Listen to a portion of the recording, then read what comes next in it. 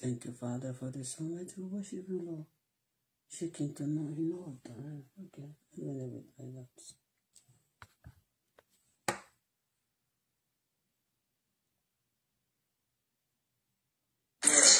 Cano.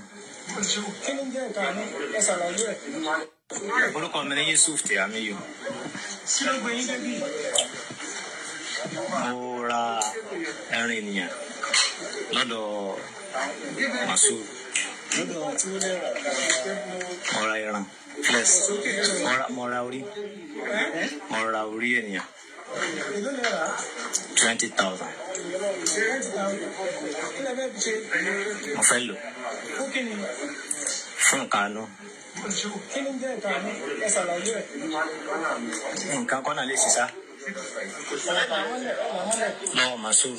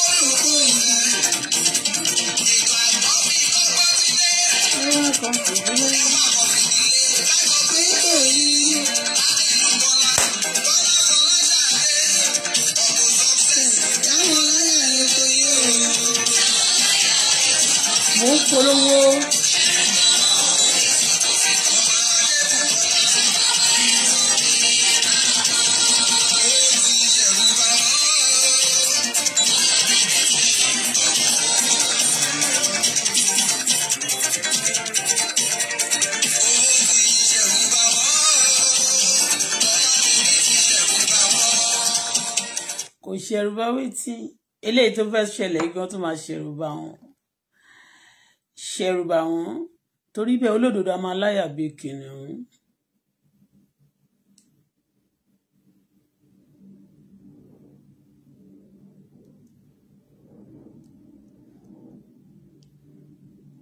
Olódodo a máa ṣe kìnìún, a máa láyà bí kìnìún. Olódodo a máa ṣe kìnìún, a máa láyà bí kìnìún. Ẹ jẹ́ bá wa share. God bless you as you do so. We are going to pray. Jenfi village sorry Jende to ban. Yeah. To ban.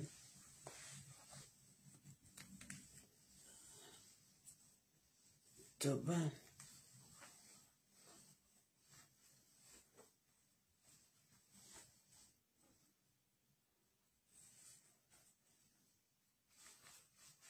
Sorry.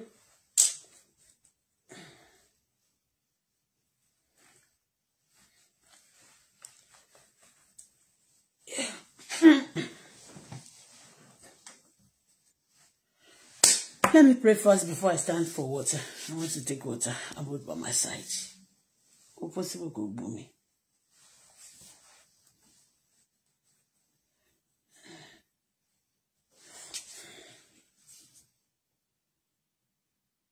Thank you, Father.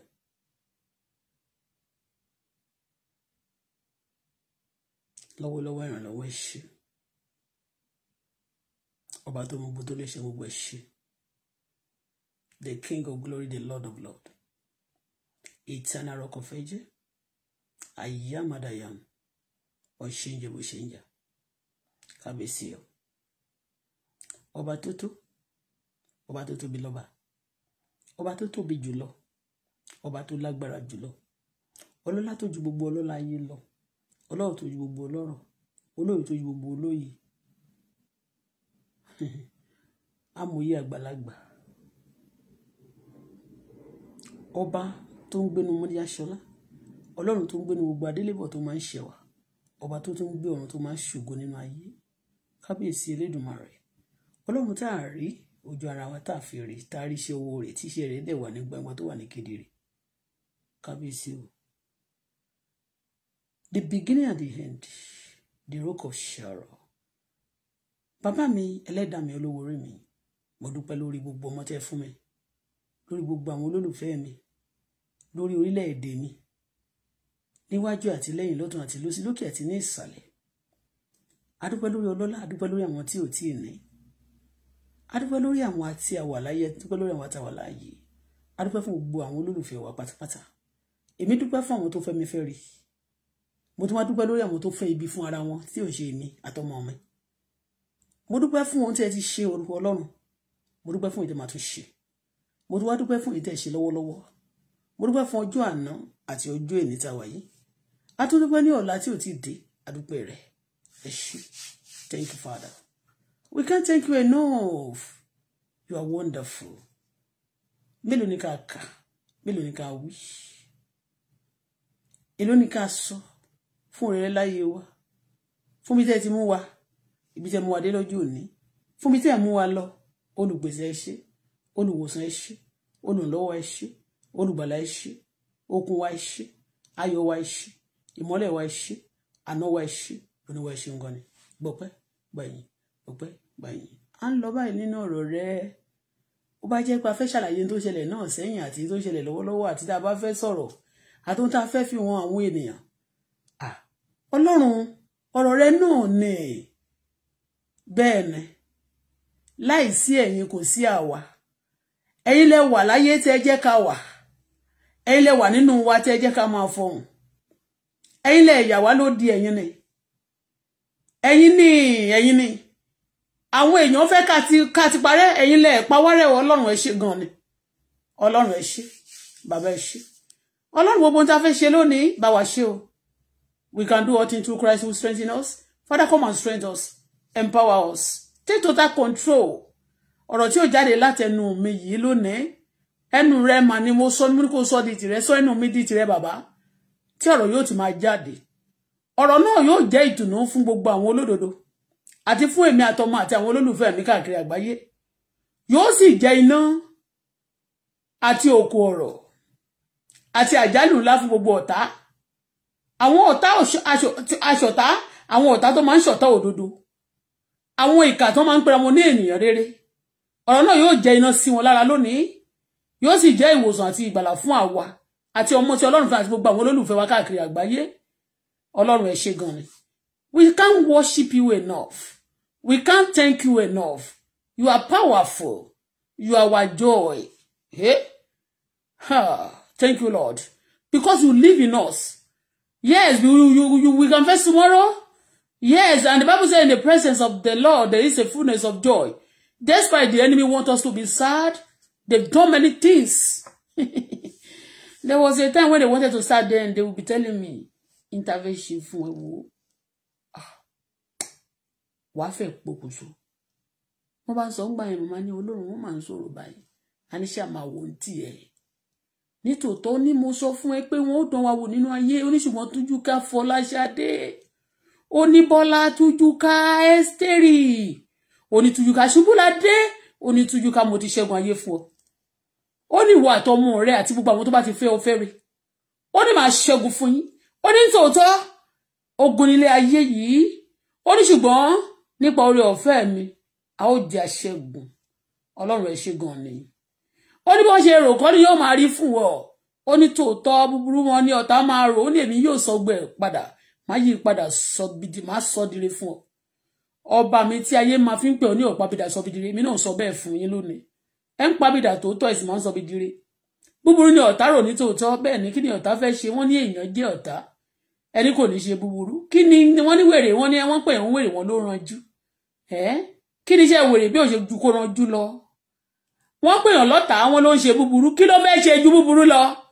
ṣùgbọ́n Ọlọ́run tó ń ṣe rere adúpẹ́ tẹ mọ̀ wá tẹ tá a sì mọ̀ yín ẹ ṣé gan ni o ẹ kú ìtọ́jú mẹ́ ẹ kú ìtọ́jú àwọn ọmọ wa àtàwọn olólùfẹ́ wa ẹ kú ìtọ́jú orílẹ̀-èdè gbogbo káàkiri àgbáyé ẹ kú ìtọ́jú àwọn ọmọ yín àwọn tí ò tiẹ̀ túmọ̀ yín tẹ̀ ń ṣètọ́jú wọn olùtọ́jú òdodo aláàánú tòótọ́ alágbára gíga ọba tó ju gbogbo ọba ayé lọ ọba tí ò ṣe é yájú tí ò ṣe é rí fín Ọlọ́run tó lè rìtáyà àwọn ènìyàn nínú ayé tẹ́nikẹ́ni ò lè rìtáyà rẹ̀ ọ̀pọ̀ láti gbọ́ agbọ́pọ̀ bá kú agbọ́pọ̀ ìjòyè kú olówó kú ọlọ́rọ̀ kú ọlọ́gbọ́n àti ìmọ̀ tó lóye àwọn tó mọ̀wé onímọ̀ ìjìnlẹ̀ wọn kú ṣùgbọ́n Ọlọ́run kan ṣoṣo tí ò kú rí tí ò sì lè kú láíláí kábíyèsí rẹ̀ àtúnṣe ìbàrẹ̀ lónìí o ìbàrẹ̀ o ò ṣe bàbá mi Olúwa ẹ ṣé o mo ṣe ìbàrẹ̀ o èmi ṣe ìbàrẹ̀ mo ṣe ìbàrẹ̀ o Elédùmarè.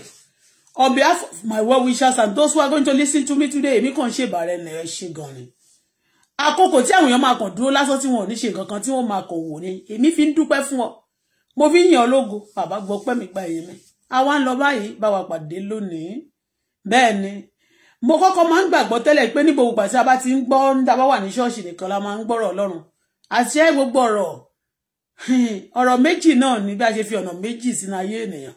Sínú ayé ìmọ́lẹ̀ ọ̀nà òkùnkùn àti ọ̀nà ìyè bẹ́ẹ̀ náà ni ọ̀rọ̀ ìyè àti ọ̀rọ̀ ìgbàlà méjì ni ọ̀rọ̀ ìyè la fẹ́ gbọ́ lónìí o a fẹ́ give testimony àwọn eléyìí náà a fẹ́ sọ̀rọ̀ kí àwọn èèyàn lè ṣe nǹkan sí àwọn nǹkan tí ò bá dáa ní society wa Ọlọ́run o a kò sọ nípa ti ohun tí àwọn èèyàn ṣe fún wa ṣùgbọ́n wọ́n ṣe experiment ni káwa lè wá sọ fún àwọn èèyàn ní àwùjọ pé to do this to people is not right dádì mi àwọn èèyàn tá fẹ́ bá sọ̀jẹ́ kó gbọ́ ibi táàrò epo máa dé lónìí ọ̀rọ̀ yìí olùjọ rìn kọjá ọbẹ̀ Ọlọ́run tó ní transfer Ọlọ́run tó ní far away Ọlọ́run tó ní close by Ọlọ́run tó ní left right front and back Ọlọ́run tó ní up and down Ọlọ́run tó ní ìmọ́lẹ̀ Ọlọ́run tó ní gbogbo Ọlọ́run tó tún jẹ nínú òkùnkùn tó kùkù ayé ò lè borí rẹ̀ Ọlọ́run tó ní gbogbo solution kábíyèsí rẹ̀ gbàkóso lónìí jẹ́ kọ́rọ̀ náà rìn ju bí a ti rò lọ tàn mọ́lẹ̀ kó ṣú òkùnkùn biribiri bọ̀ ọ̀tá lónìí tó bá lòun ní ronúkú ọ̀dà àwọn olórí wa gbàkóso ayé wọn gbogbo orílẹ̀-èdè tó ń jagun jẹ́ kàlàáfíà wà àwọn tó ti so òbí wọn nù àbí tó so èèyàn wọn nù tó ń wà nínú ìbànújẹ́ ọkàn bàbá mi àtọlọ́run mighty healer heal their hearts heal the pains bàbá settle problems. Oh Lord, let there be peace in east, west, north, and south. Daddy mi o, Ọlọ́run mi o, Ẹlẹ́dàá mi o. Ọba tó máa ń tọ́jú ẹni tí kò lólùtọ́jú. Ọlọ́run tó máa ń support ẹni tí ò ní supporter. Ọlọ́run tó máa ń rẹni tí ò ní ràn lọ́wọ́lọ́wọ́. Ọlọ́run tó máa ń sọ ẹni tí ò lọ́lá tí wọ́n ti rò pé kò lè jí èèyàn tó máa ń sọ di ènìyàn. Ọlọ́run tó máa ń la ọ̀nà níbi tí ò gbé sí ọ̀nà. Ọlọ́run tó máa ń mú omi jáde nínú àpáta. Ó ti mú jáde. Ọlọ́run tó mú omi jáde nínú àpáta. Ọlọ́run tó ṣe ohun tẹ́kùn kẹ́ni ò lè kéré. Gbàkóso lónìí. I now open this platform in the name of the Father, the Son, and the Holy Spirit. Èyí tá bá dé lónìí Olúwa dé. Èyí tá bá tú Olúwa tú. Àwọn tó fẹ́ràn àdúrà má jẹ́ kó máa rí àdúrà mi bí n tó pọ̀ jù. Àdúrà àjẹsára gbogbo nǹkan lèyàn ò lè jẹ overdose. You cannot eat food overdose. You cannot take medicine overdose medicine. When you take agbo overdose, oko le pa. But when you take overdose of prayer, it help you more. Ọlọ́run o, mo fẹ́ overdose àdúrà Olúwa mo fẹ́ kọ́mọ mi overdose àdúrà àtàwọn olólùfẹ́ mi kan overdose àdúrà àwọn overdose àdúrà tí mo ti jẹ lórúkọ Jésù kò ní pa mí yóò gbà mí ní bẹ́ẹ̀ ni ẹni bá overdose àdúrà bẹ́ẹ̀ ni àwọn èèyàn máa wà díẹ̀ kò sí tó wọ́n ní fi wà díẹ̀ àwọn àpò onímọ̀ ìjìnlẹ̀ kó wà díẹ̀ wọ́n bẹ̀yàn tí kó wà díẹ̀ wọ́n lè rí yes ó ní àṣírí Ọlọ́run tẹ́ran ojú kòkó mọ́ àṣírí ayé wọn lè rí tán bá gba investigator àwọn spiritual àwọn kan tó wọ́n lè rí bọ́ọ̀tì tí ó bá ti jẹ́ ti Ọlọ́run bẹ́ẹ̀ ni wọ́n máa wà nítorí pé Ọlọ́run kò fara rẹ̀ wọ̀n fún ènìyàn ó láṣírí mi ń bẹ pẹ̀lú àwọn ènìyàn mímọ́ nìkan náà nítorí pé kò ń ṣe ohun tí a lè fojú ara rí tó bá sì ti ń bẹ nínú rẹ tó ti jàjẹ́ sára náà àwọn èèyàn yóò máa wà kò sóko tí wọn ò ní pè ẹ́ bẹ́ẹ̀ ni wá tó bá rú wọn lójú tán wọ́n pè ẹ́ ní oṣó tó bá jọkùnrin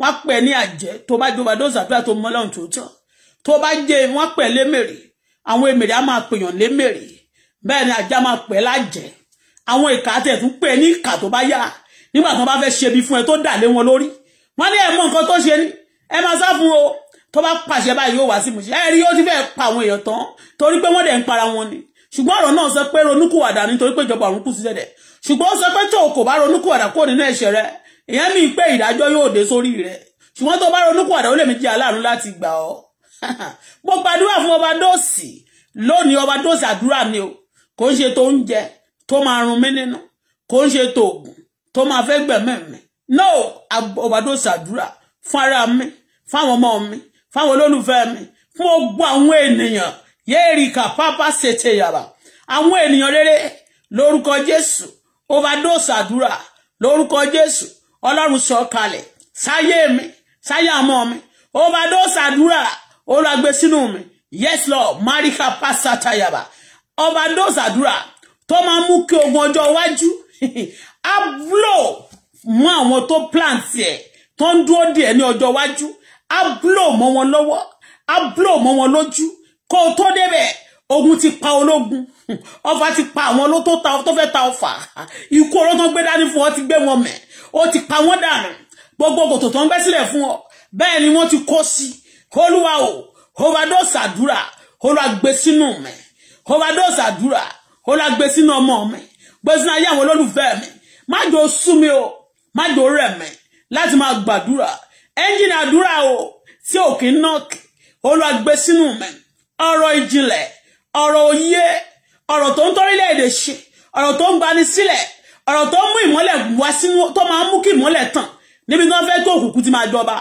Olúwa jọ̀ọ́ jẹ́ kí ọ̀rọ̀ náà jáde látẹnu mi lónìí kó ṣe mí lóore kó ṣe ọmọ mi lóore gbogbo ẹni bá wá sábẹ́ ohùn mi kó ṣe wọ́n lóore ẹ̀mí tó ń bẹ̀rù Ọlọ́run tó ń ṣe tòótọ́ ọ̀run kó gbé wọ̀ wá kó gbé wọ gbogbo ènìyàn bẹ́ẹ̀ ló máa rí kò ní yí padà ọmọ olórí orílẹ̀-èdè wa ìbẹ̀rù Ọlọ́run ní ìpilẹ̀ṣẹ̀ ọgbọ́n nítorí ipò tí àwọn èèyàn bá wà láyé tó ga nì tí Ọlọ́run ni torí Ọlọ́run ló ga ó ní Ọlọ́run mi ga èmi náà á ga ọlọ́lá ní Jésù yẹn mi pé ipò tó ga nínú ayé tí Ọlọ́run ni ìbẹ̀rù Ọlọ́run ni mo gbàdúrà fún gbogbo àwọn tó wà ní ipò gíga àwọn aláṣẹ lórúkọ Jésù Ọlọ́run jẹ́ kó ń bẹ̀rù rẹ̀ fi bẹ̀rù rẹ̀ sókun àyà wọn kó lè ní ọgbọ́n bẹ́ẹ̀ nítorí pé bẹ̀rù Ọlọ́run ní ìpilẹ̀ṣẹ̀ ọgbọ́n ẹni bá bẹ̀rù Ọlọ́run ọgbọ́n yóò wà fún ìmọ̀ yóò wà fún òye yóò wà fún ohun gbogbo ni yóò máa di ṣíṣe bẹ́ẹ̀ ni because Ọlọ́run tó dá ayé àti ọ̀run òun ló gbà fún gbogbo lórí orílẹ̀-èdè wa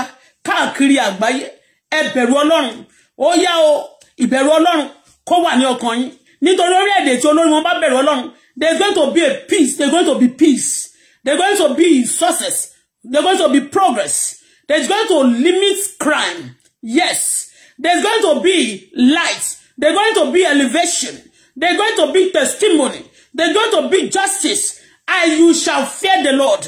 I pray for my leaders. I pray for the rulers. Lord, let them fear you in the name of the Father, the Son, and the Holy Spirit. I always pray for my people, my country. My Canada is my country. My origin where I was born is Nigeria. And all the places I've stepped into that I've eat their water, I've drink their water, and I eat their food, and they have been good to me one way or the other. I've been praying. I pray for them. Lord, please bless them. Bless me as well. Because I pray for my Jerusalem. Because I pray for those places. Those who will be good to me. Lord, for this, bless me more. Financially, materially, morally, spiritually. Lord, elevate my glory. Restore back to me the blessing the enemy has stolen. And the enemy that gathered against my glory, that gathered against my platform, that gathered against my children, that gathered against my destiny, my calling. Such enemy, send confusion to them. Let them fight themselves. Let them eat their flesh. Come and move it. Come and generate. Àṣírí ọ̀tá mi kò ní bò mọ́. East, west, north, and south. Àṣírí ọ̀tá ò ní bò mọ́. Bẹ́ẹ̀ ló máa rí, kò ní padà. I pray for the people who have been a blessing to me. Lord, please bless them. Father, please bless them.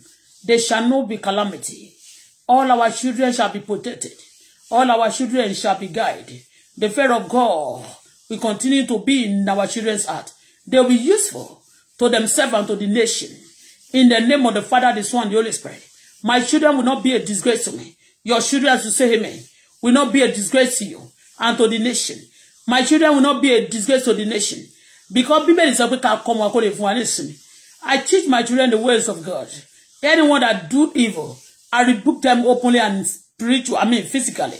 Father, Lord, for this, I want them to give people peace, to be a testimony, to be a blessing to the society, to themselves. So shall it be. And also to me. Thank you, Lord, because you are God. Wonderful Daddy. I worship you because you always answer prayer. Etabade lónìí, ẹlẹ́dàá mi dé. Etabatu, Olúwa tú. Etabati kọ̀, Olúwa kọ̀. Bẹ́ẹ̀ lórí o, kò ní padà. Orílẹ̀-èdè Nàìjíríà, àwọn ìkà pọ̀ níbẹ̀. Àwọn tó pera wọn ní ènìyàn rere, tó sì jẹ́ ìkà ni wọ́n. Má dúró Ọlọ́run, máa expose them and disgrace them. Kó sì gbàgbára lọ́wọ́ wọn, kó sì dojú tì wọ́n. Ìkàbẹ̀, bàbá má jẹ́ kọ́kàn wọn balẹ̀. No peace for the wicked. So shall it be. Orílẹ̀-èdè Canada, no place for the enemy. The place east, west, and north, east, west, north, and south of Canada shall be of God, shall be of progress, of good, in Jesus' name. Our children is protected. In Jesus' name we pray. Amen. Ẹ káàbọ̀ síbí. So lórí ètò yìí bá ṣe wà níbí tí gbogbo yín ń wò mí. Mi ò rí anybody tó ṣe amen.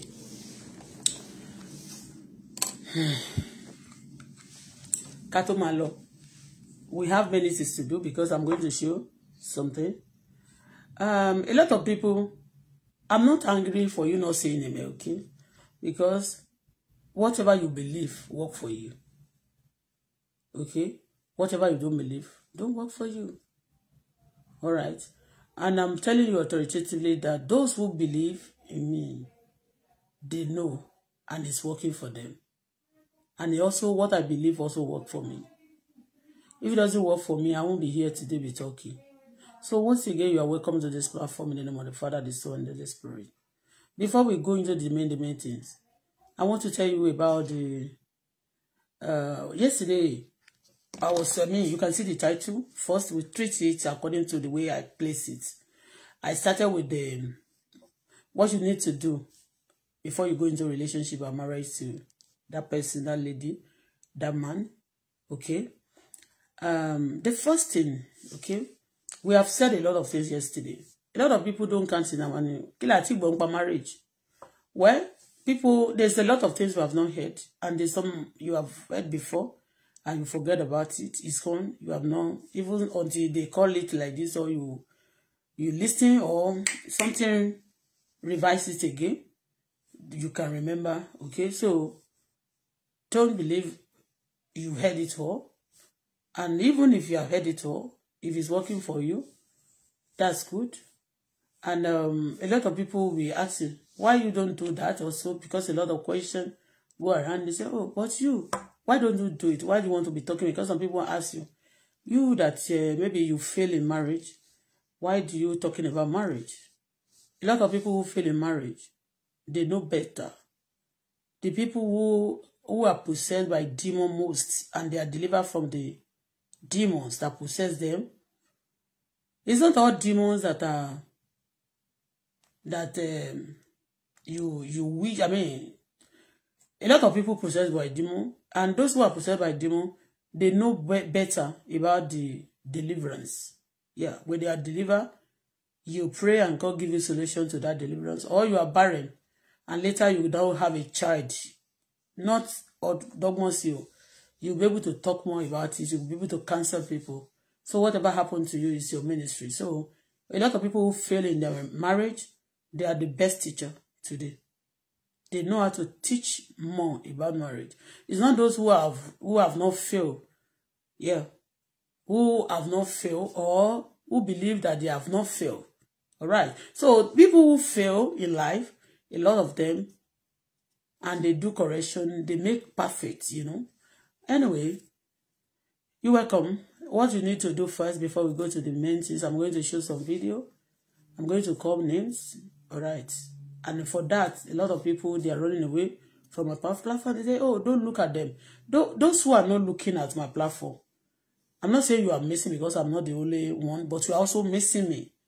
Okay? But because of your jealousy and because of your numbskull, because of, I'm sorry, not those of you here, because of their jealousy and because of their wickedness, and they are not ready to repent from their wickedness. So it's like somehow to them. Don't look at it. You understand me? We are not being hate because we are doing wrong thing. We are being neglected because some stupid people want to prove themselves that they are. You understand me? And they want to prove themselves that okay, we are used to this kind of life, bad attitude. So you just want to come and stop nonsense. No, you want to come and stop it. That's rubbish. You understand me? Because they are not ready to repent yet. So, but first thing you do before you go into a relationship, I just want to give you the advice. The first thing you should do. Okay? It's very important. And a lot of us, a lot of people don't do that. And that's why they have sickle cell. They have a lot of spiritual problem.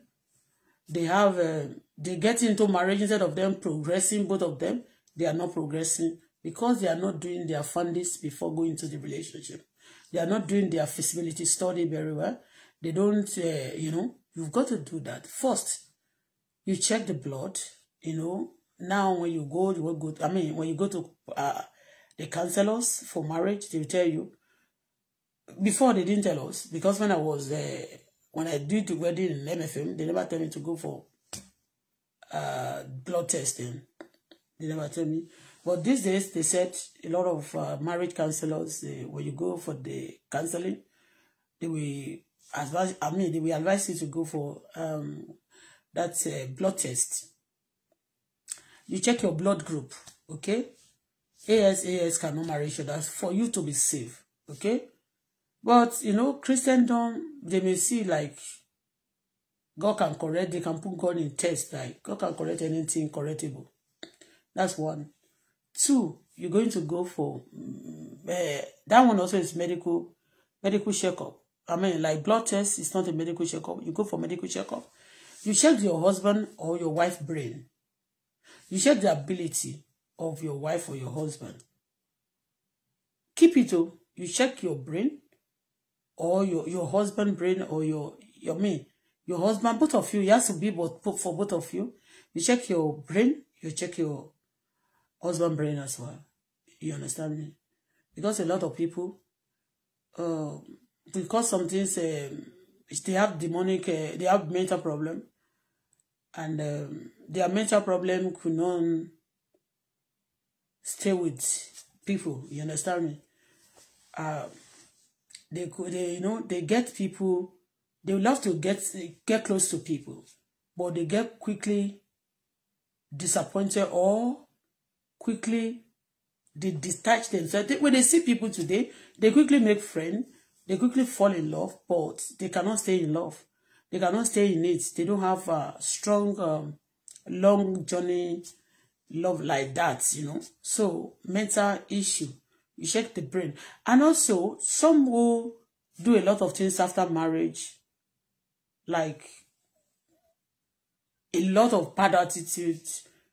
Some people, because they don't count it, like, misbehaving, beating or causing trouble for somebody you say you love, or you fighting a person, just strong auntie. Some people, they love, they're happy in auntie people.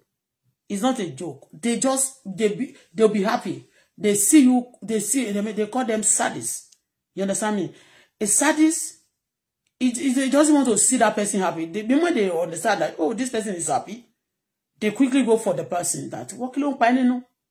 Kilo mo edo, tinu e, kilo do enu elemo to sagomowo. You have to be sad. So it's a mental problem. They give people's problem. So people like that also, lára category one, they cannot manage my marriage.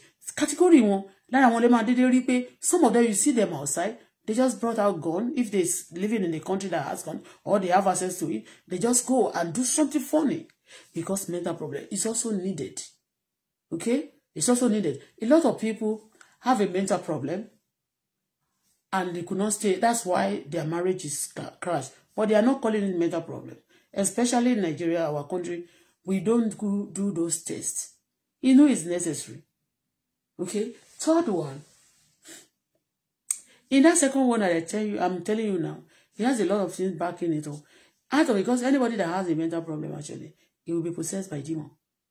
You understand me? So because mental issue is also part of spiritual, somehow there's some that are spiritual. And some are just because of the situation or what they have passed through and something what have happened to them. So it has affected their brain. So or maybe late marriage or late anything has caused them problem. So you need to check husband and wife need to check brain. You need to do that is very, very, very important.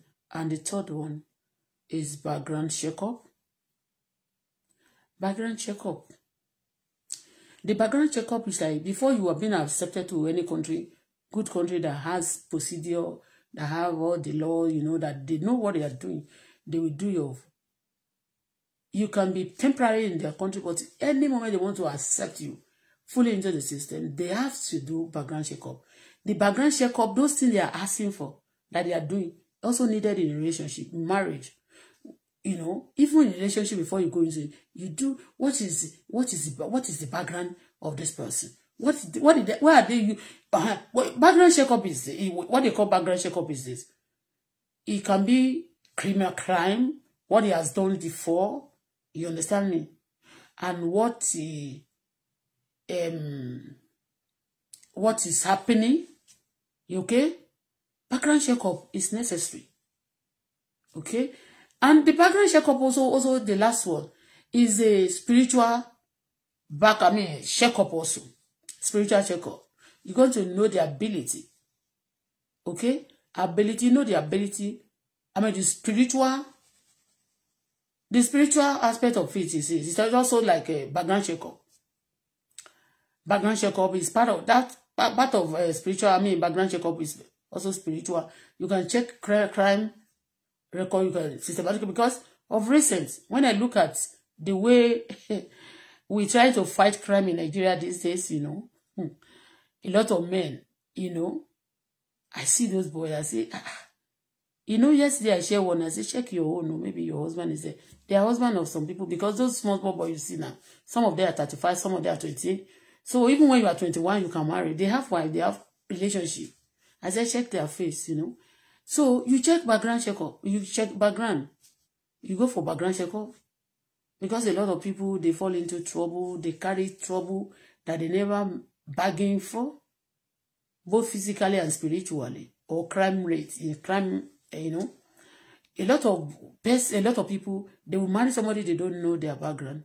And after marrying them, after maybe some years, or even a year of, maybe after a few years, you know, they start falling into trouble. They having like, maybe police, that person was, maybe something happened. You understand? Because you know money. And the both of them now, the lady or they don't know each other much, you know, before, you know. They don't actually know what have happened in the future, before they met. So if something that can cause trouble for both parties, you can also try to avoid it. Okay? Because when you go into it just for the sake of, oh, let me just go into it, and then it's not longer you break up, it's also affecting our society today. All right? So background checkup is necessary. Out of the background checkup is spiritual. A lot of family has courses. Background checkup also. Some family has a lot of disease in their system. Yeah. Yeah, background, part of background checkup is also they have a lot of diseases. It's like a genetic, something they inherit. You understand? And the moment you come close to the person that inherited problem, that has a particular, that they have to inherit some problem. So if you don't find out and try to fight it, then it's also your problem. It can cause you. That's all these things cause problem, and it causes the marriage crashes. Okay? It causes crashes in a relationship. It causes a lot of problem in marriage in town. So, but when you go away, people must say, "Wàhálà ò tí pọ̀ jù." Everybody tó bá ti mọ̀ pé inú ilé wọn ní kọ́. Ẹ̀yin náà nínú ilé rẹ̀ máa ń ní kọ́. You can marry each other. Nínú marriage ilé, wọ́n máa ń ní kọ́. That they used to cough in this marriage, in this family. And this one, you too, you know that you have cough. They used to cough. You can marry each other. This one is not going to, if you transfer this cough to this person, it's not going to be, because already you know what you are using for your cough in your family. This also have what is using for his cough or a cough in their marriage. I mean, in their family. So if two of you marry, you will know what you are going to be using. You understand me? The medication you are going to be taking is going to be similar. Okay? You are not going to be, okay? So, a lot of things like that, I just use that one. Or a lot of me mocking, just telling you, a lot of people have a lot of diseases. They have a lot of background. They have a lot of things that they know that you have to be in common. If something is not common, it's not looking alike in your relationship, then it's possible you are not so made for each other. Before you can be made for each other, there's something, your battle can be look alike. It can look like, yeah. So you know that, my family, they do like this to me. Because tó bá lọ gbẹ́ni tí ò dá ní idea horrible family. Ó ti yé, tó bá lọ pàdé ẹni tí ò ní experience horrible family. You have not seen horrible things before. You just come. Ó máa kàn rí ẹbí demon ni. And people will be telling, the family will be telling you, rí wàhálà ipò tí pọ̀jù lé wọn tó wá pé wàhálà ò tó gẹ́. Ó lè cause problem.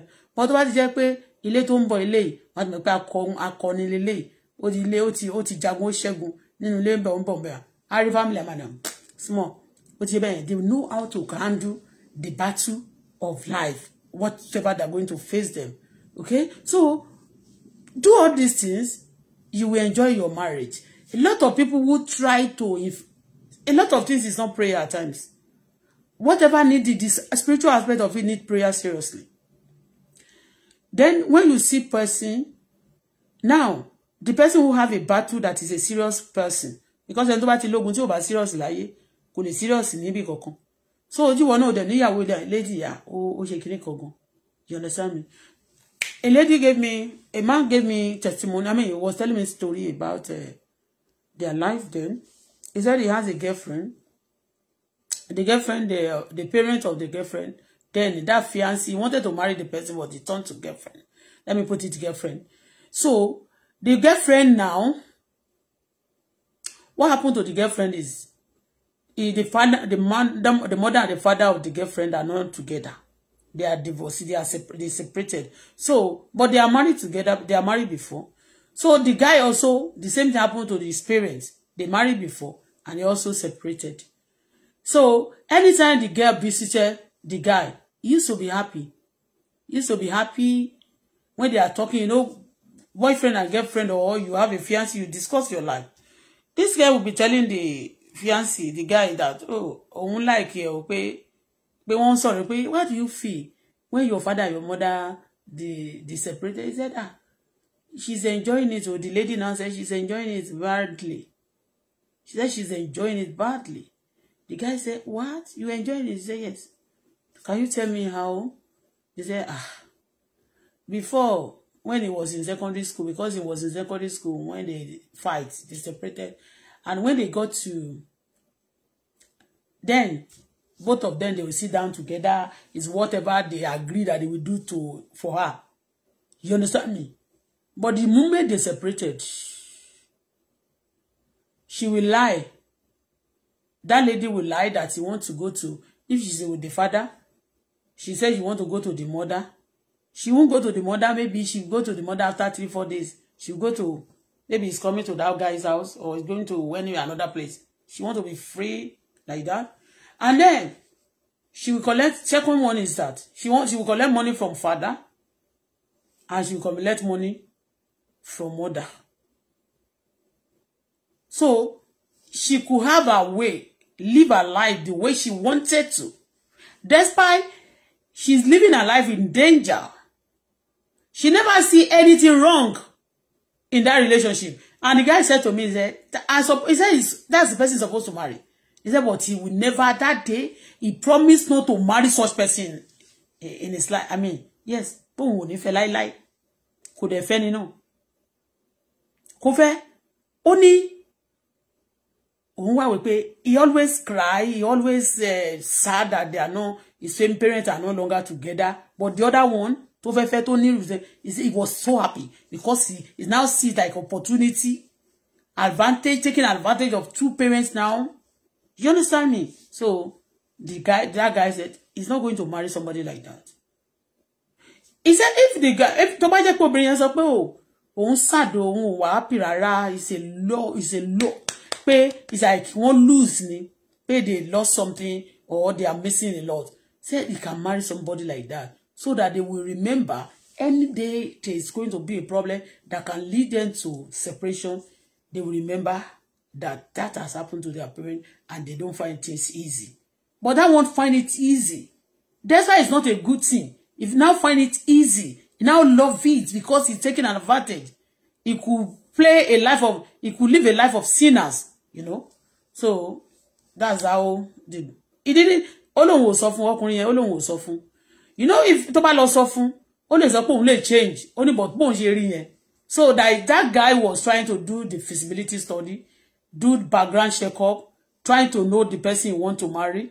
Such person, he will be preparing for the future. If they marry, he said in future, if they eventually marry or in love, because of love, he now married that lady.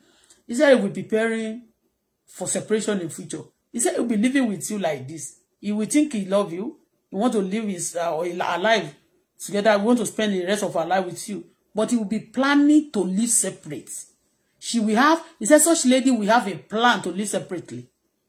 It's a nature because she has seen it as a good thing. So that is it. It's good for you to do your findings, to do your feasibility study. I don't know why I'm saying this. Like this, I will also have moments of tó bá ti mo ọmọ mi gbogbo nǹkan tí máa ń kọ́ ló máa ń listen sí tó ló máa ń wà nílé pẹ̀lú mi.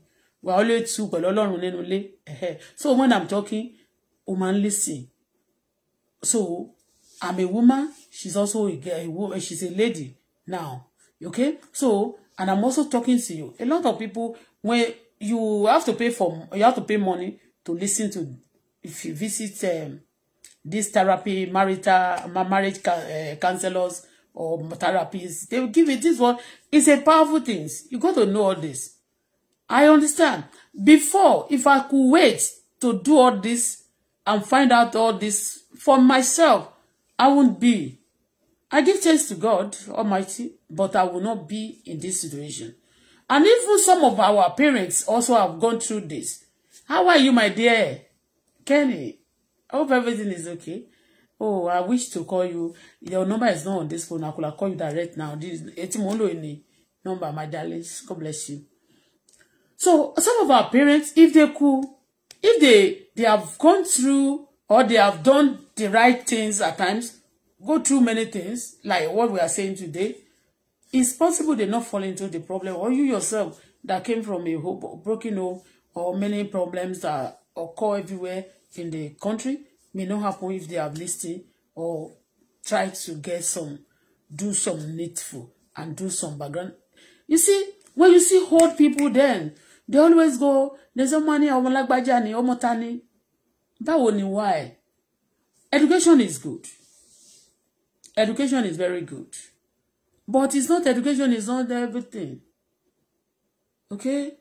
People just say, oh, ṣetán. UAE ló ti ṣetán. AAU ló ti ṣetán. Ọbáfẹ́mi ló ti ṣetán. Ifẹ̀ ló ti ṣetán. Amodi ló ti ṣe tán. Sultan Sokoto ló ti ṣe tán. You know understand me? Those things is also good for the wife and the husband to cope. Yes, for you to cope in some certain area, for you to. So a lot of people go to school, they read, they go to university. What they study is not what is giving them food. Putting food on their table is not what they study, okay? So I'm not condemning education. Education is very good. If it's not education, education is crucial, okay? But one is the best legacy you can give a child. Yeah, it's part of a lot of legacy we can give to our children. So it's very good. All this, it's a few words, but take it, digest it, swallow it, and drink water on it. Me too, I want to drink water on it.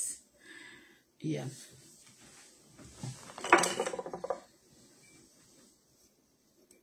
Let me take water. Ibi by hand you.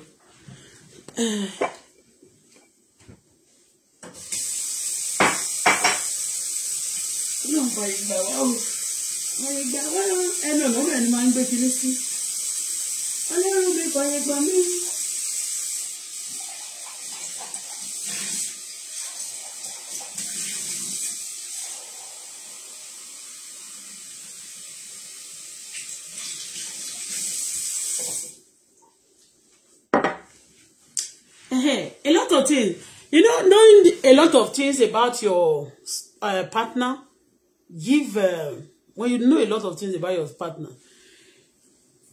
it gives solid, it's part of things that sustain the relationship. Like, let me give you this short story. I remember then, the family, family and Baba Mome, they don't know anybody. They never follow me home.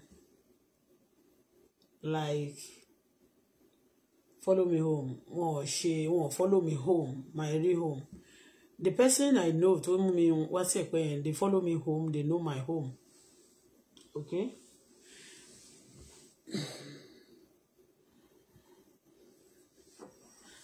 I'm hearing Kubako.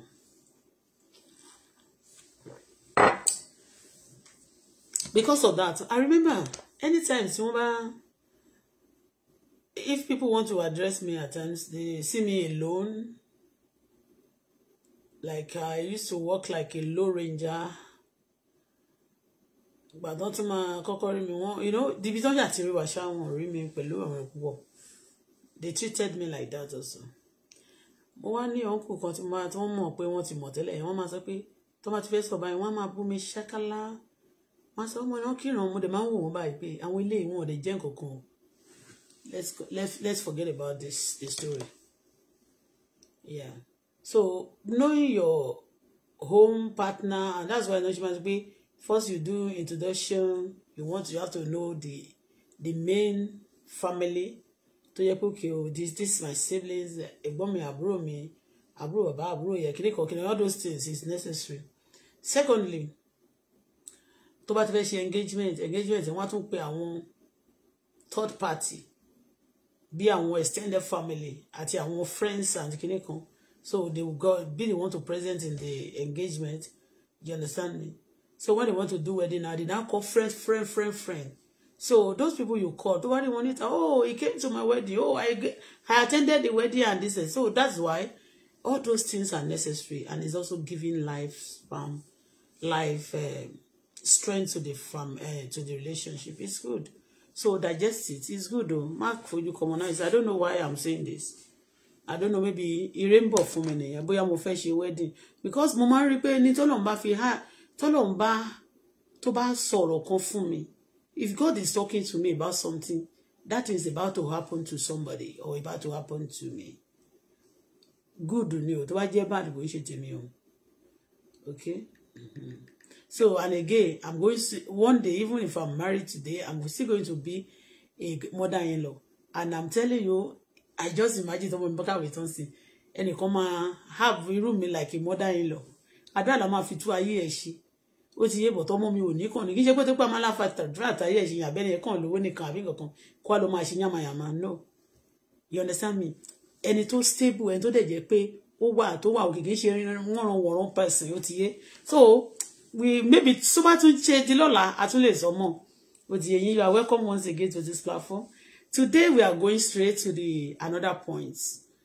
The government of I want to show something that these things happen. One happened 2020 and another one happened 2020 as well.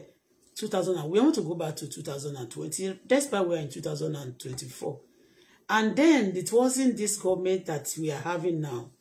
Although I'm not talking about Canada. We are having the same government. 4 years ago in Canada, the same government we're still having. But like we still have the same prime minister of 4 years ago on the throne. But now we don't have the same president in Nigeria again. You understand me? Like we have a new president. But that thing happened in 2020. Okay? And the first one is this. Before I continue, I'm sorry. I'm going to show you something in this house. The first one I'm going to show you now. What happened to me the day I was moving to this house? And the person behind it. And I'm still need justice. I hold on to the video. I have those videos. I will need justice both home and abroad. Seriously.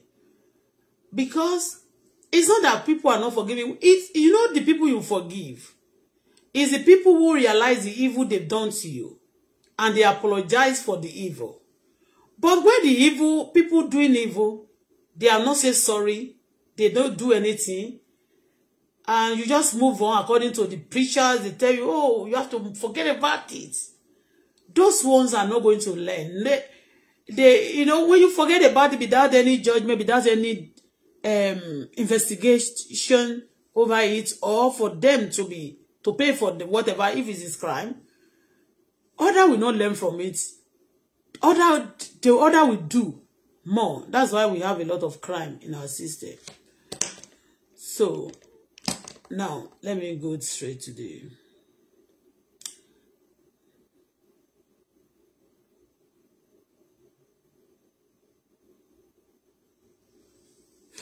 Before I show you the video, first, you go coffee it your lock on Nigeria.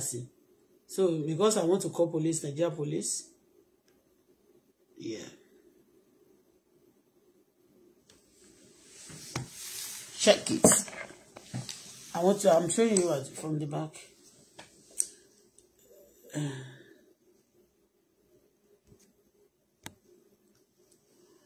Do you see this?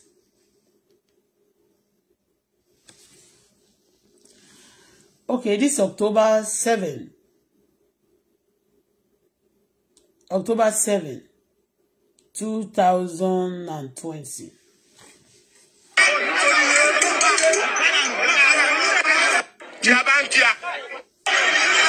That is police. That's Nigeria police.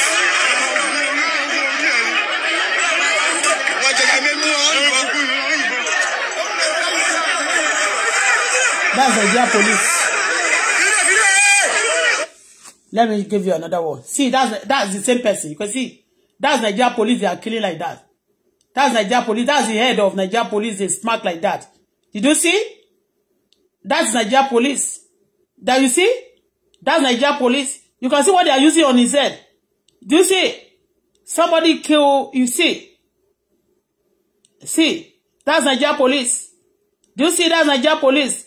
Was murdered in cold. You can see that's Nigeria police. So before I go into, that's the person. Okay, that's the police, Nigeria police. This is a Nigeria police. Okay, and it happened in Akure. Now let's go. Let's go to. Let me start with this one. Do you see? This is my Danny where I'm staying here. I mean, okay, no wait. Okay, for the move, that's how we're taking the sub. Shut up, criminal. Nigeria police, and that's Nigeria police was murdered like that in cold in Eshatiribo Shepa. That's Nigeria police. So Nigeria police, I against this so seriously and I speak. And before we've been dealt with in this Canada, we are not being dealt with because we are criminal. We are being dealt with. We suffer because we speak the truth. And that police, Nigeria police also try to do work of Nigeria, what he was sent to do, and he was killed like that. Like, that's Nigeria police. And for you to know that there is no need for you to spare any criminal. The English is this. There's no need for police to pardon any criminal. The criminal you pardon, it may be the one that will finish you tomorrow. Okay? Now, before I now go to the story, what I'm going to show you now is about myself and my daughter. Here, part of things that people have done to us here. And the authority was being given from Nigeria. Authority was being given. And it's not people, I realize, it's not people in power that gave the authority. The people who gave the authority are criminals who normally rule under government. Let me tell you, excuse me, a lot of criminals, they rule under some governments. They join, they even participate and also support some party just for them to be covered. They are criminals, they only rule under the governments. And the criminal that rule over any government, that rule under any government, they are not helping the government. They are destroying the government. They want to frustrate the government. It was a disgrace during that time that we actually have a president, we have a vice president, we have a lot of people, we have the IGP, we have a lot of people, we have people in power. That's Nigeria police was killed like that. And when you check this also, the order was given, those people who killed that police, nothing was being done to them. I bet you there's nothing being done to them. Because the people behind the scene that give the order from above, they are politicians. They are people who rule. The rulers are not killers. The rulers are those ones. They are rulers to rule the country, to save the country, to protect those, and to fight the crime, and to put things right. Rulers are not killers. Okay? And to be sincere, all this, before we come in, we try to criticize we criticize a lot of things like this. Yeah, we face it with trouble. That's a lot of trouble we face. It's part of things we face. We complain every day. Okay? But we give thanks to God. So, but I'm telling you again that I am not being suffered. I am not being maltreated because I am a bad person or I'm a criminal or I've done bad things. But because I say the truth and I fight crime, and anybody that tries to fight crime, the criminal fights you. The criminal, because many countries, especially our country, they protect criminals. They never want them to be touched. A criminal you protect, maybe they want to destroy you tomorrow. So stop protecting criminals. So that's what I want to. I show you that first. That's what initially got me first about. When they have grace. People ẹni tó pààyàn báyìí Ọlọ́run ò ní jẹ́ kí n sọ òkò fún yàn kẹ́jẹ́ jáde lórí ẹ̀ kí n tún sọ mí kí n kàn ṣe mistake kó má jẹ́ pé òun mo fẹ́ jókòó fún o kákan ó yá mi ṣe mo pàtẹ kéré kẹ́ kò fẹ́ jókòó fẹ́ ya kíkẹ́ fẹ́ jókòó láti fi ká mango bóyá kó wá lọ bàyàn lórí àbí kó lọ bàyàn bí kan kó wá dà pé ó ń jọ ẹ̀ you wá máa gbọ́ jìnnìjìnnì talk less of sin blood and then ó gbé àwọn irin àti block kíní bẹ́ẹ̀ yẹn tó ní kíní tó dẹ̀ ń fọ mọ́ èèyàn lórí tó máa títí ó máa fi kú. People like that, o ma sọ pé wọ́n gbéyàn lọ́nu pé wọ́n slaughter èèyàn. It's like person to slaughter èèyàn. Nothing was being done to these ones. I tell you, there's nothing because that time I was the one treating the case. Nothing was being done to the case. Because they said the order was being given from Abuja. Order was being given. Kò ṣe ìjọba tó wà ńbẹ̀ torí ẹ̀mí sí ẹ bá mi tún pàtẹ́wọ́ fún President Bola Ahmed Tinubu. Wọ́n ò lè ṣe eléyìí tán ṣe yìí. Wọ́n ò lè ṣe nínú ìjọba yìí. Fún kọ́rí. All of them will pay for it. They will go for it.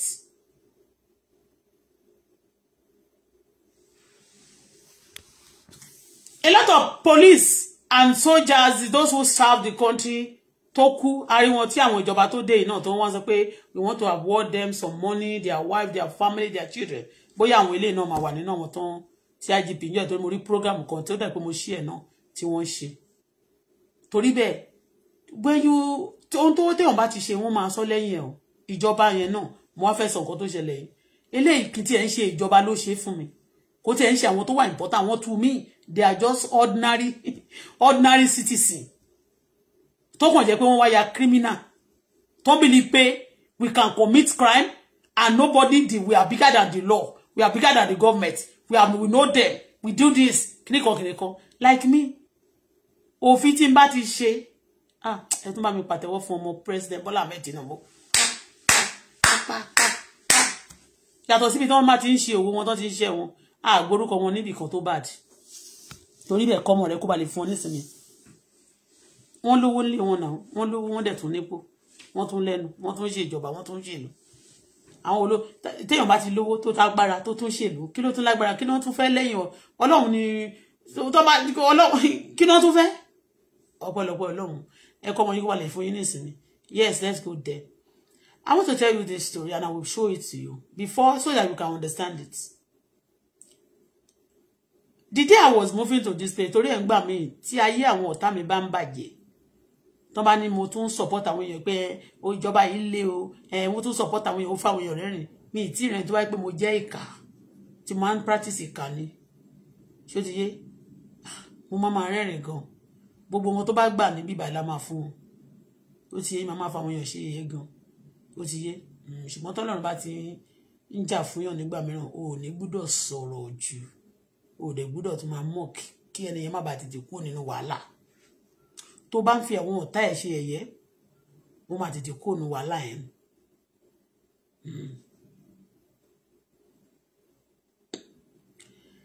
Ọjọ́ tí a fẹ́ kó wá sínú ilé yìí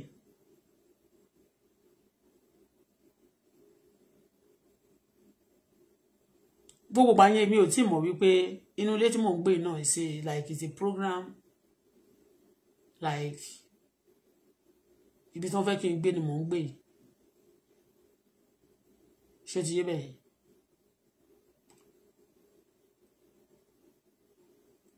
Mo wá ní mo fẹ́ kó ẹrù nígbà tí mo rí lé. I search on myself looking for accommodation. I look for it myself ni o. I'm getting it online. I mean, agents mo ní ó gbé mi káàkiri gbogbo availability everywhere that we have that is available tí mo like. Mo visit ilé tó lé mẹ́wàá. I visited a lot of areas when I was looking for home accommodation. Then mo fẹ́ kúrò nílé ibi tí mo wà gbà yẹn.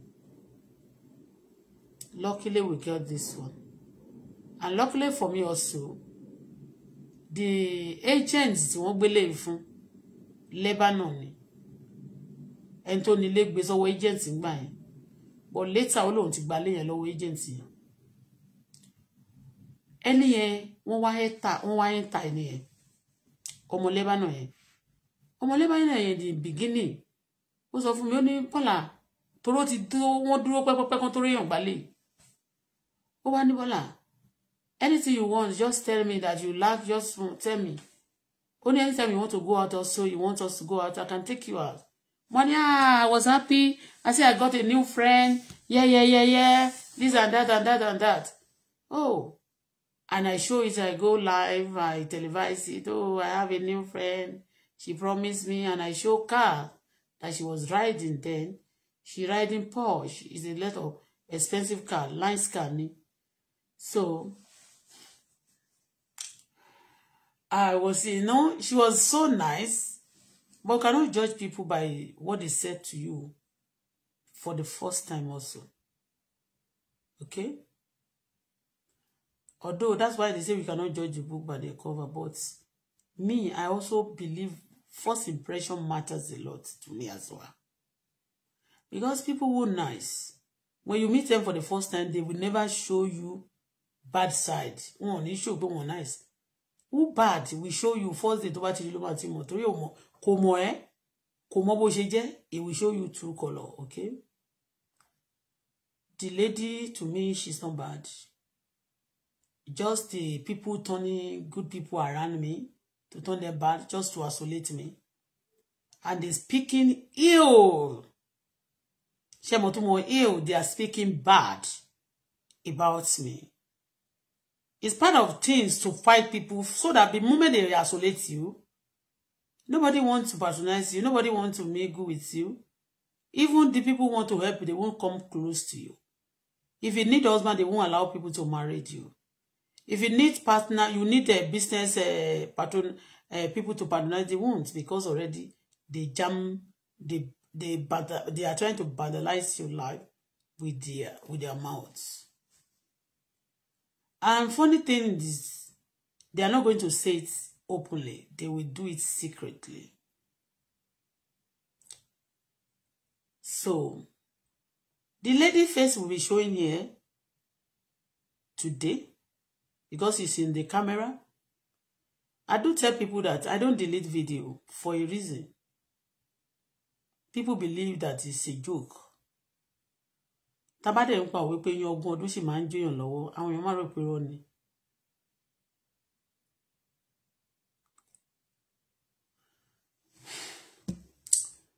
So the lady, because of that sweet was the first day, the agent. I call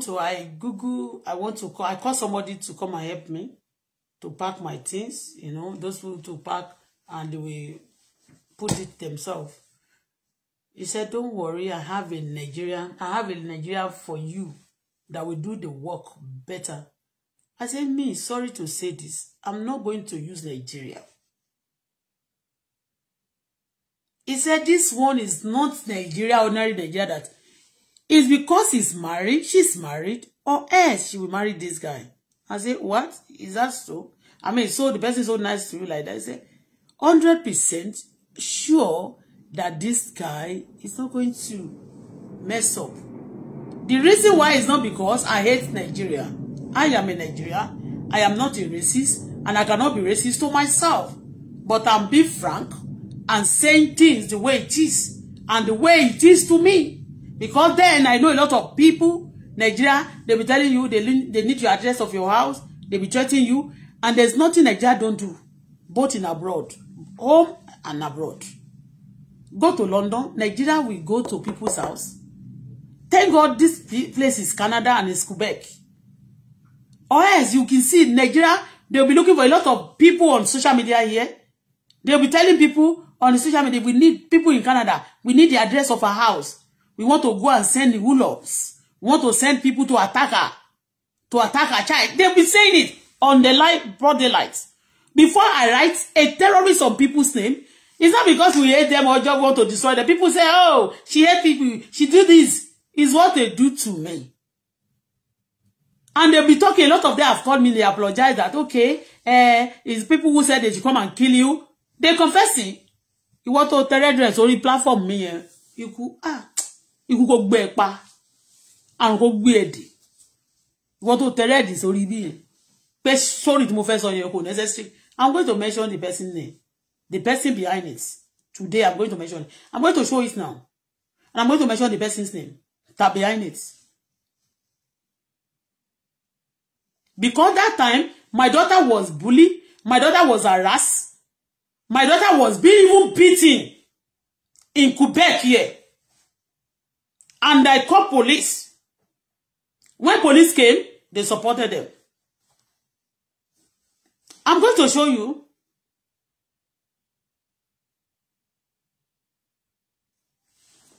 Ikú òjijì kò gbé ìwọ tó tẹ̀lé direct sórí platform yẹn. Kọ́lọ́run kọ́ ẹ kíkú gbé ẹ pa. Ikú àìtọ́jọ́ kó gbé ẹ pa. Kò kúkú yà, ikú ẹ̀sìn. Kò kú yamayama, kò kú játijàti. Kò má kú pé. Ìfẹ́ ṣe pé o. Ó ṣàárọ̀ Wednesday. Ṣé me pọ̀ ọjọ́ Wednesday náà. I'm going to show you, I'm going to play it to you. And that's first of all, I play the Nigeria police that was killed. So if Nigeria police or anybody, you are protecting some people, maybe they want to finish you. If they don't finish you, they finish your children later. But I trust God, and I believe the police Nigeria now, they try to do their best little.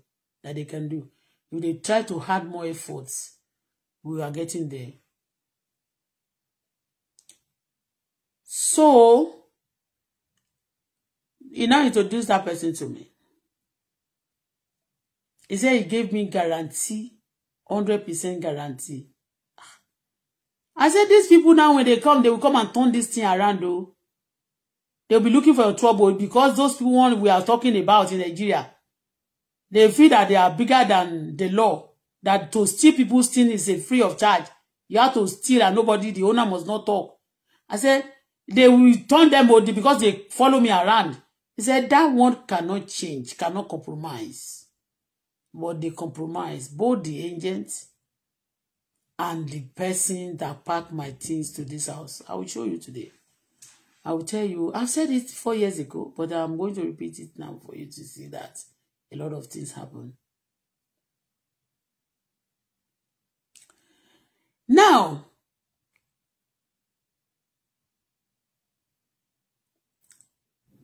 the guy came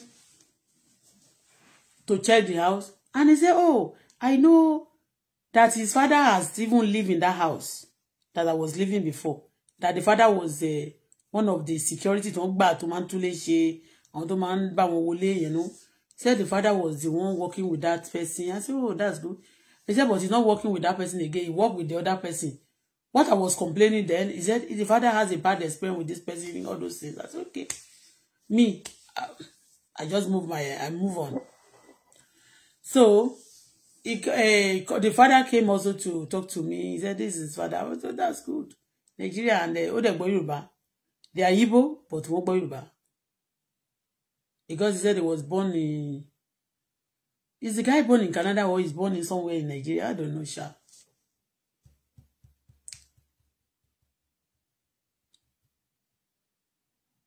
Now, ọjọ́ tá fẹ́ pààkì ẹrù yẹn.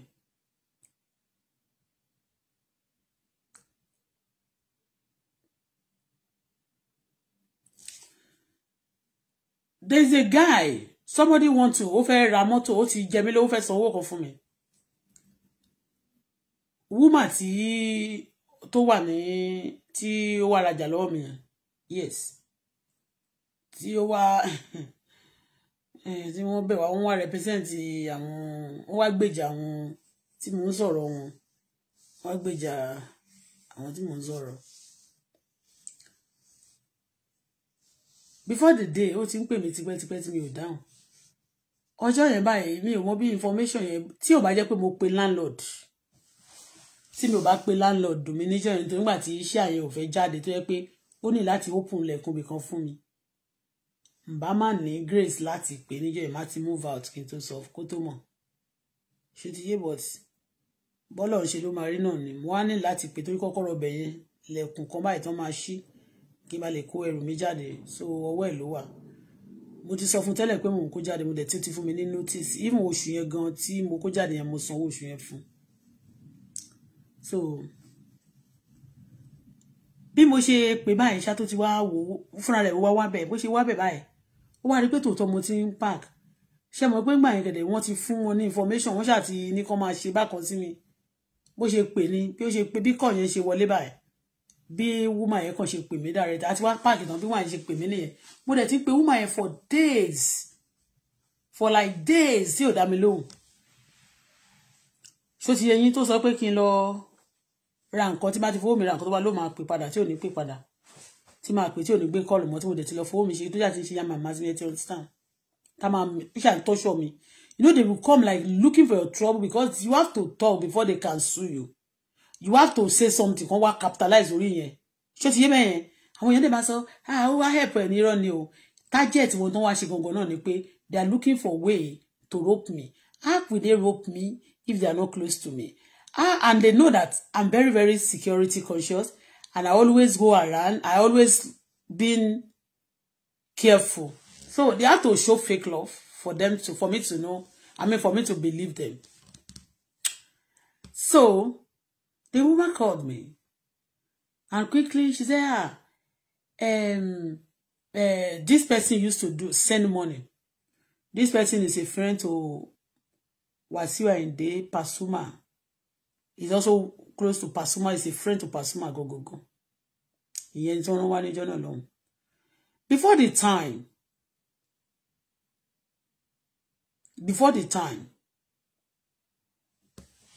even that time, I don't even know that they normally borrow cars, to go and show off.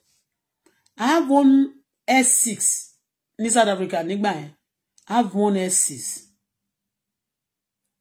S6 yẹn ìgbà tí mò ń build ẹ̀ ní Pasuma wá sí South Africa pẹ̀lú àwọn tó wá ṣe show ńgbà yẹn. Àbúrò ẹ̀ kan. Ọjọ́ kan tó pè mí wọ́n ní mò ń build mọ́tò pé ó wá ní ó fẹ́ ní mo fẹ́ lọ ra nǹkan fún mo fẹ́ dáṣẹ nìkan. Ìyẹn Súlè yẹn. Àbúrò tó tẹ̀lé tó máa ń tẹ̀lé kiri yẹn Súlè. Tó ń pè ní ṣé Jídé àbí Súlè, yes, àbúrò ẹ̀ ṣá. So mo wá gbé sínú mọ́tò mo fẹ́ lọ ra ní ẹgbẹ́ ti tọrọ nǹkan lọ́wọ́ mi ò tóun náà mo ṣàfẹ́ lọ ra nǹkan fún. Bí tí mo ti wá ń lọ ẹni tó bá mi build mọ́tò òyìnbó tó máa ń bá mi build mọ́tò mo máa ń ra accident car àwọn insurance wọn tí mo máa ń bá rajà wọn mọ̀ mí. So wọ́n wá gbé mi wọ́n wá pè mí ẹni wá pè mí. So ibi tí mo dẹ̀ máa gbà kọjá ṣé ti yẹ yín mẹ́yẹn ibẹ̀ ni ká tó máa lọ síbi tá a lọ. Actually we are going to Albertine shopping mall. Ṣé Albertine shopping mall mo ṣáà gbé òun wà ní mọ́tò mi yẹn Jídé yẹn. Bẹ́ẹ̀ ni yẹn ṣe pè mí nígbà tí mo ń lọ mo wá ní òkè jẹ́ sáré yà síbi gáràjì yẹn. Mo wá sọ fún mo excuse mo ní òyìnbó ìpè mi mo ló dẹ̀ sọ pé a fẹ́ ṣe nǹkan kan ní mọ́tò pé nǹkan tá a rà pàtì kan tá a rà ní mọ́tò pé kò correct pé mo fẹ́ sáré gbà wá ní kò sí problem. Ní Jídé àbúrò ẹ̀ yẹn àbúrò Pàṣọ ló fi rí ọ̀dọ̀ òyìnbó tí mo ti ń fix mọ́tò. Ó wá rí mọ́tò tí mo ń fix nígbà yẹn. Mọ́tò yẹn that time was 2014, right? Or 13. It's 2013. And the car that I'm fixing that time was 2013 also. The car that I was fixing that time, X6, the car was S6. BMW S6. S6 is the biggest BM. And the best car in South Africa was BM, Mercedes. Toyota and Oloshipujo. Àwọn Volks, you understand? And they are crude cars. So they have customers. When you buy them, you have customer for it on time. Compared to Nigeria, when you buy Toyota, you have more customer, you know. That's how the guy was inside my car. That is àbúrò Pàṣọ yẹn. And mo fẹ́ lọ ra nǹkan fún nínú shopping mall ni o, mo fẹ́ lọ ṣe shopping fún ni o. Àti fún Pàṣọ yẹn, fún nǹkan tó tọrọ lọ́wọ́ mi ni o. So the mechanic that was fixing my car called me. So in tí mo fẹ́ fàyọ níbẹ̀ lélẹ̀. Ṣé wá rí guy kan wá pè mí lórí media. Those people, Nigerian government must help me until something is done about those people. I won't celebrity. I won't give a damn and I won't give a fuck. And in abroad, a celebrity that commit crime do go to jail. Celebrity that commit crime can go to jail. The jail is not made for ordinary commoner. It's also made for the celebrity that are not behaving fine in society, that are criminal. They have right to go to jail. It's also permitted. Yes, celebrity I'm just telling you what caused it, and you should understand what I'm about to say. So this person now called me on the social media in Canada here. They'll be fighting you. Okay? I was only explaining what they did to me. Yes. And what they have been doing to a lot of thousands of people in society. That some of them even confess that they've been killing. Anybody, Bible lele. They've been killing a lot of people. A lot of people die in society. You will not know the people behind it. They'll be the one. Okay?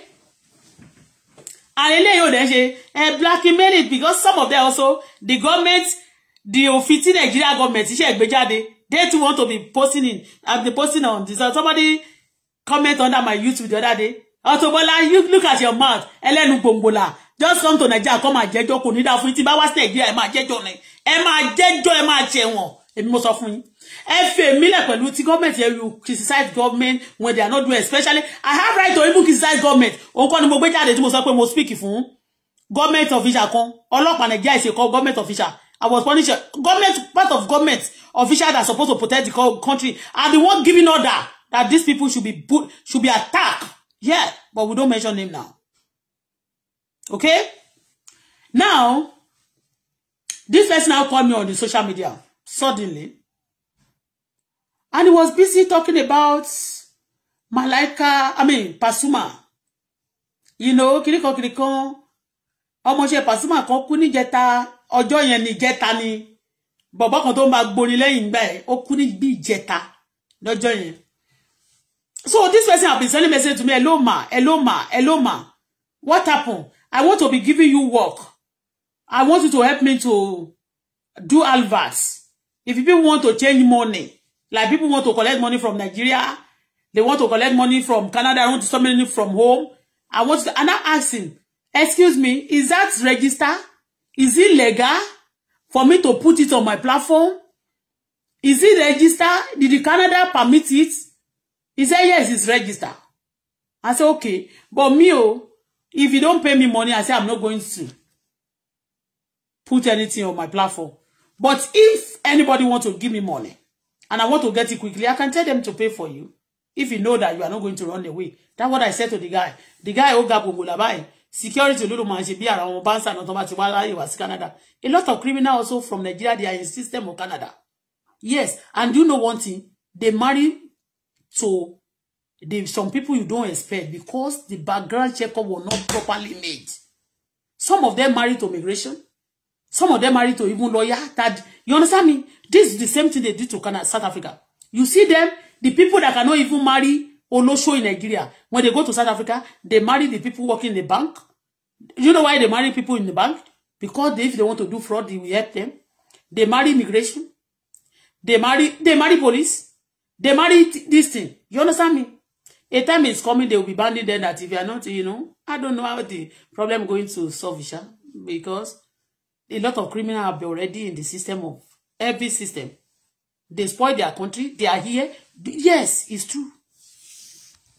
So, the person now called me, was now disturbing me that day, and I don't know that with the woman who came to pretend to buy clothes, to patronize me that time, I don't know that she was also being sent because I say no to killing, say no to terrorists, and I was exposing Wasiu and the people killing in Nigeria. I exposed all these boys. And for you to know that a lot of important people also are part of the people destroying the system, also killing. We don't mention them now. When we say Otoni, that's why you cannot see justice for anything. If you don't, what that be again? I just about pay by do ba lo won ni won so ma je fun ko payan je abere je lenu because so much variety spiritual we dey kan no ma ni o spiritual. I want to get one to love farati alagbara kan. Anyway, we continue the story. Now, I don't know that it was a tactics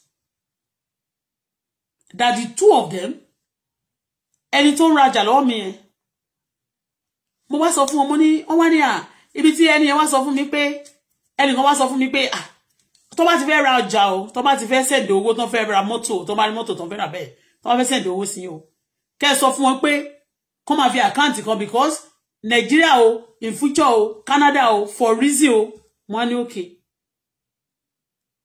Wọ́n wá ṣá sọ nǹkan pé ibi àwọn ò ní nọ́mbà ẹnìkan tó ń send owó sọ́dọ̀ ẹ̀yẹn pé bóyá ti bá lẹ́lòmíì wọ́n wá béèrè bẹ́ẹ̀ lọ́wọ́ mi. Woman wá béèrè lọ́wọ́ mi pé ṣé mo ní nọ́mbà ẹlòmíì. Meanwhile this guy have been calling me. Have been talking to me that I should help him I should be helping him. And I said ẹni tó ń ṣe kíní yẹn fún gan wọ́n láwọn pé kò ṣe ìhàn kíní kan ṣá sọ ọ̀rọ̀ yẹn ṣé mo lẹ́lòmíì wọ́n ní yes ṣé mo ń gbà yẹn ó yẹ tí n bá jẹ́ pé nísìn máa sọ pé no yes because mi mẹ́ni yẹn rí tẹ́ni yẹn náà dẹ̀ ti ń sọ̀rọ̀ àwọn olórin àwọn kíní yẹn kò sí nǹkan tó máa mú jáde tó yẹ kí n ọ̀nà kò sí business tó bá mú jáde tó yẹ kí n accept mo wá ní yes wọ́n sọ fún my money yes. Tell me the boat is so they are also all of them are all together in the clique. I said okay, no problem.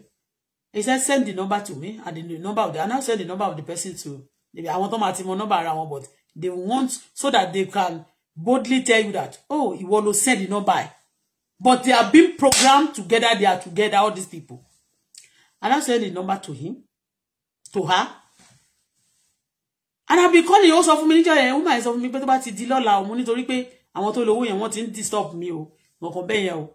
Pé ibi tí mo dẹ̀ wá yìí, mo fẹ́ kúrò níbẹ̀. Wọ́n ṣáà ti mọ̀ pé iye tó ń sá. Wọ́n ṣáà ti wọ́n dá mi lóhùn for like a week. So bí mo ṣe wá pé wọ́n ti wá gbọ́ pé ní ẹ̀ pé mo ń pè báyìí. Mo dẹ̀ tó wá pé this guy. Ṣó ti yé yín. Òun náà ò pé kò gbé call. Lẹ́ẹ̀kan náà mo ti send message sí pé mo ti send number ẹ̀ sí ẹnìkan o pé bóyá tẹ́nìyẹn bá pè o kó jọ kó jẹ́ kí n mọ̀ tó wá dẹ̀ ti send owó sí kò dá mi lóhùn. But the moment ó gbọ́ pé mo ti ń kó ẹrù mo ti ń transfer àwọn tó fẹ́ kẹ́rù léyàn tó máa òun náà kàn ó kàn pè mí ni ló wá ní meanwhile before the time mo ti sọ fún mo ti pè láàárọ̀ pé ǹjẹ́ wọ́n máa send owó sí pé ǹjẹ́ mo ti lè rí any amount pé mo need the quick money like pé mo fẹ́ fún àwọn èèyàn àwọn tí ma fẹ́ fún lọ àti nǹkan tí mo fẹ́ ṣe pé mo fẹ́ lo owó kan ó wá lóhun ò ní pé òun wà lọ́nà Toronto mo ní ṣe ká dóde ó ní ó máa pẹ́ kò tó dé lóhun ò mo ní kó ṣe transfer ó lóhun lè ṣe transfer àwọn èèyàn yẹn ti wá ń kẹ́rù ṣe ti yé mẹ́ẹ̀ mo ti wá torí ìgbà yẹn mi ò ń fẹ́ náwó credit mi ṣe ti yé yín mo kàn wá ti ń kẹ́rù pé màá yọ owó credit mi lẹ́ẹ̀kan náà bí mo ṣe wọ́n ṣe wá tí mo mọ̀ pé mo ti ń kẹ́rù yẹn bàbá yẹn ó kàn pè mí ní káà mo níṣẹ́ kò sí mo wá gbé mi ò dẹ̀ ń dodge call even kí n pè ẹ́ more than 20 times kẹ́mi wá kó má gbé tó bá pè mí lẹ́ẹ̀kan máa gbé kì í ṣe pé bóyá ó kàn show pé mo ní mánà ni mo fẹ́ show pé orí tiẹ̀ tó bá dàrú èmi ò sínú game wòye owó ló yàwó orí tèmi pé gan mo máa gbé mo bá gbé bó ṣe pè mí lẹ́ẹ̀kan báyìí mo gbé ó bà ní ó ní wọ́n send owó sí mi sìn o. Who is this? Hello? Hello, good morning. Federica speaking from a tax company. Mr. Stephen Broderick? You speaking from where? A tax company from Italy. What should I do for you? Could I speak with Mr. Stephen Broderick, please? Wrong number. No. Okay, thank you. Sorry. Bye. Bye-bye. Lórí burúkú Romani lára àwọn criminal they are connected all these criminals Nigeria criminals ẹ salute wọn ó yẹ káwọn sójà kan máa ṣọ́nù ó nígbà tó bá ti di October 10 táwọn sójà Nigeria bá ti fẹ́ parade kan máa ṣọ́nù fún Nigeria criminals ó yẹ kán bẹ́rí fún wọn Nigeria criminals má bínú salute. So this guy now ẹ tí mo ti ń pè tí ò gbé kan tó lóòrùn lè ṣe nǹkan kan kíríkan ó kàn dílé nǹkan náà ni ó kàn pè mí ni ó ní àwọn fẹ́ wá kó owó yẹn fún mi sínsìn ṣó ti yé òun fẹ́ kó owó yẹn fún mi sínsìn àṣẹ wọ́n ti send owó yẹn sí tipẹ́tipẹ́ gbogbo àtẹ́mi gan bèrè owó lọ́wọ́ yẹn tó lòun wà ní ọ̀nà Toronto wọ́n fẹ́ sọ wípé ìgbà tí ma ti ń kẹ́rù tó bá ti fún wọn ní information pé mo ti ń kẹ́rù ní kó lóun fẹ́ kó so á lè tẹ̀lé mi dé ibi tí mo ń lọ ilé tí mo wà ìnáwó lè máa trouble mi. Yeah, I'll tell you, I will show you what they do today. Now ẹsẹ̀kẹsẹ̀ ó pè mí ẹni tí mo ti ń pè tó ti sọ fún mi ní excuse mo pe èyí ọ̀gbẹ́ni ìyá yẹn náà kò gbé call mo wá ń lọ tèmi wọ́n ṣe wá rí pé mo ń kẹ́rù yẹn wọ́n kò ṣe pè mí ni mo ti wá wà lọ́nà gángan àti fẹ́ẹ̀ dé àti ń drive bọ̀ láti ilé mi àti fẹ́ẹ̀ dé bí wọ́n ti kó gbogbo ẹrù inú mọ́tò kékeré tí mo kẹ́rù sí náà àti gbogbo wọ́n ṣàti kó ẹrù sínú mọ́tò U-Haul ńlá àti park everything there's nothing nǹkan tó kù ń bẹ́ẹ̀ yàtọ̀ sí camera I have a camera there tẹ́ni mo máa lọ tú àtàwọn basket àwọn ẹrù tá a bá fẹ́ dànù àwọn aṣọ tá a fẹ́ dànù. Ó kàn pè mí ní gàràràrà bóun ti wà lọ́nà òun ti fẹ́ débi ilé mi ń sìn àmọ́ fẹ́ sọ fún pé kó má tí wà pé mo ń busy ó lóun ti wà wájú ilé mi already torí mà tó máa dé yẹn àti kúrò so torí wọ́n ní kó máa bọ̀ wá ń sáré bọ̀ gan bàtà máa ti dé yẹn ó ti àti kúrò bàtó déwájú ilé torí pé ilé ibi tí mò ń gbé tẹ́lẹ̀ orí pa àti kúrò yẹn wọ́n wí pé shit báwo ló ṣe máa mọ ní òkìdí ó kàn sọ fún mi ó lóun ti wà nílé wájú ilé mo ní ṣe bí mo pè yẹn lẹ́wà ní Toronto báwo ló ṣe possible kẹ́ ti dé láti Toronto lóun wá wájú lé mi sìn ó nígbà tóun ti rí owó yòun kò wá wí pé ó dẹ̀ nílò pé kóun kúkú máa bọ̀ ẹni tí ò lọ Toronto bọ̀ wọ́n kò fẹ́ sọ fún mi gbà ẹ̀ torí ó ń wait for the appropriate time tí máa move náà nítorí wọ́n monitor you have to know bí tí ń bá lọ. And they monitor you not that because they want good for you, because they are just evil or terrorists. Yeah.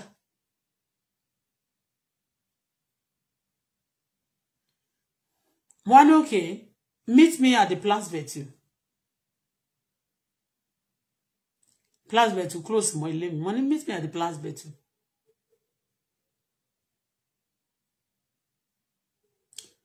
Ó lóun ti dé Place Vertu. Gbà tó lóun dé Place Vertu yẹn. Àti ìṣetán mo ti rò bóyá máa ti ṣetán nǹkan bẹ́ẹ̀ mo yàrá bóyá ó ń bọ̀ ọkàn wọ́pẹ́ purọ́ ó délé olóhùn ti wà ní Place Vertu wọ́n ní òkè kó wá city Place Vertu kó kọjá ní kó súnmọ́ tó sì bẹ́yẹn èmi wá mi gbé síwájú ilé mi o mi ní kó wá sílé wájú ilé mi bọ̀ sọ̀rọ̀ǹdì tí mo ní kó wá yẹn bó ṣe bẹ̀rẹ̀ sí fojú wò fẹ̀rẹ̀fẹ̀rẹ̀ ibi tí wọ́n ní u-haul tán ti ń pààkì ẹrù wọlé to God ó ṣàwá sí mo ń try láti guide pé ó ti oyé bẹ́ẹ̀ mi ì lè sọ fún pé mo move but wọ́n ti sọ fúnra wọn.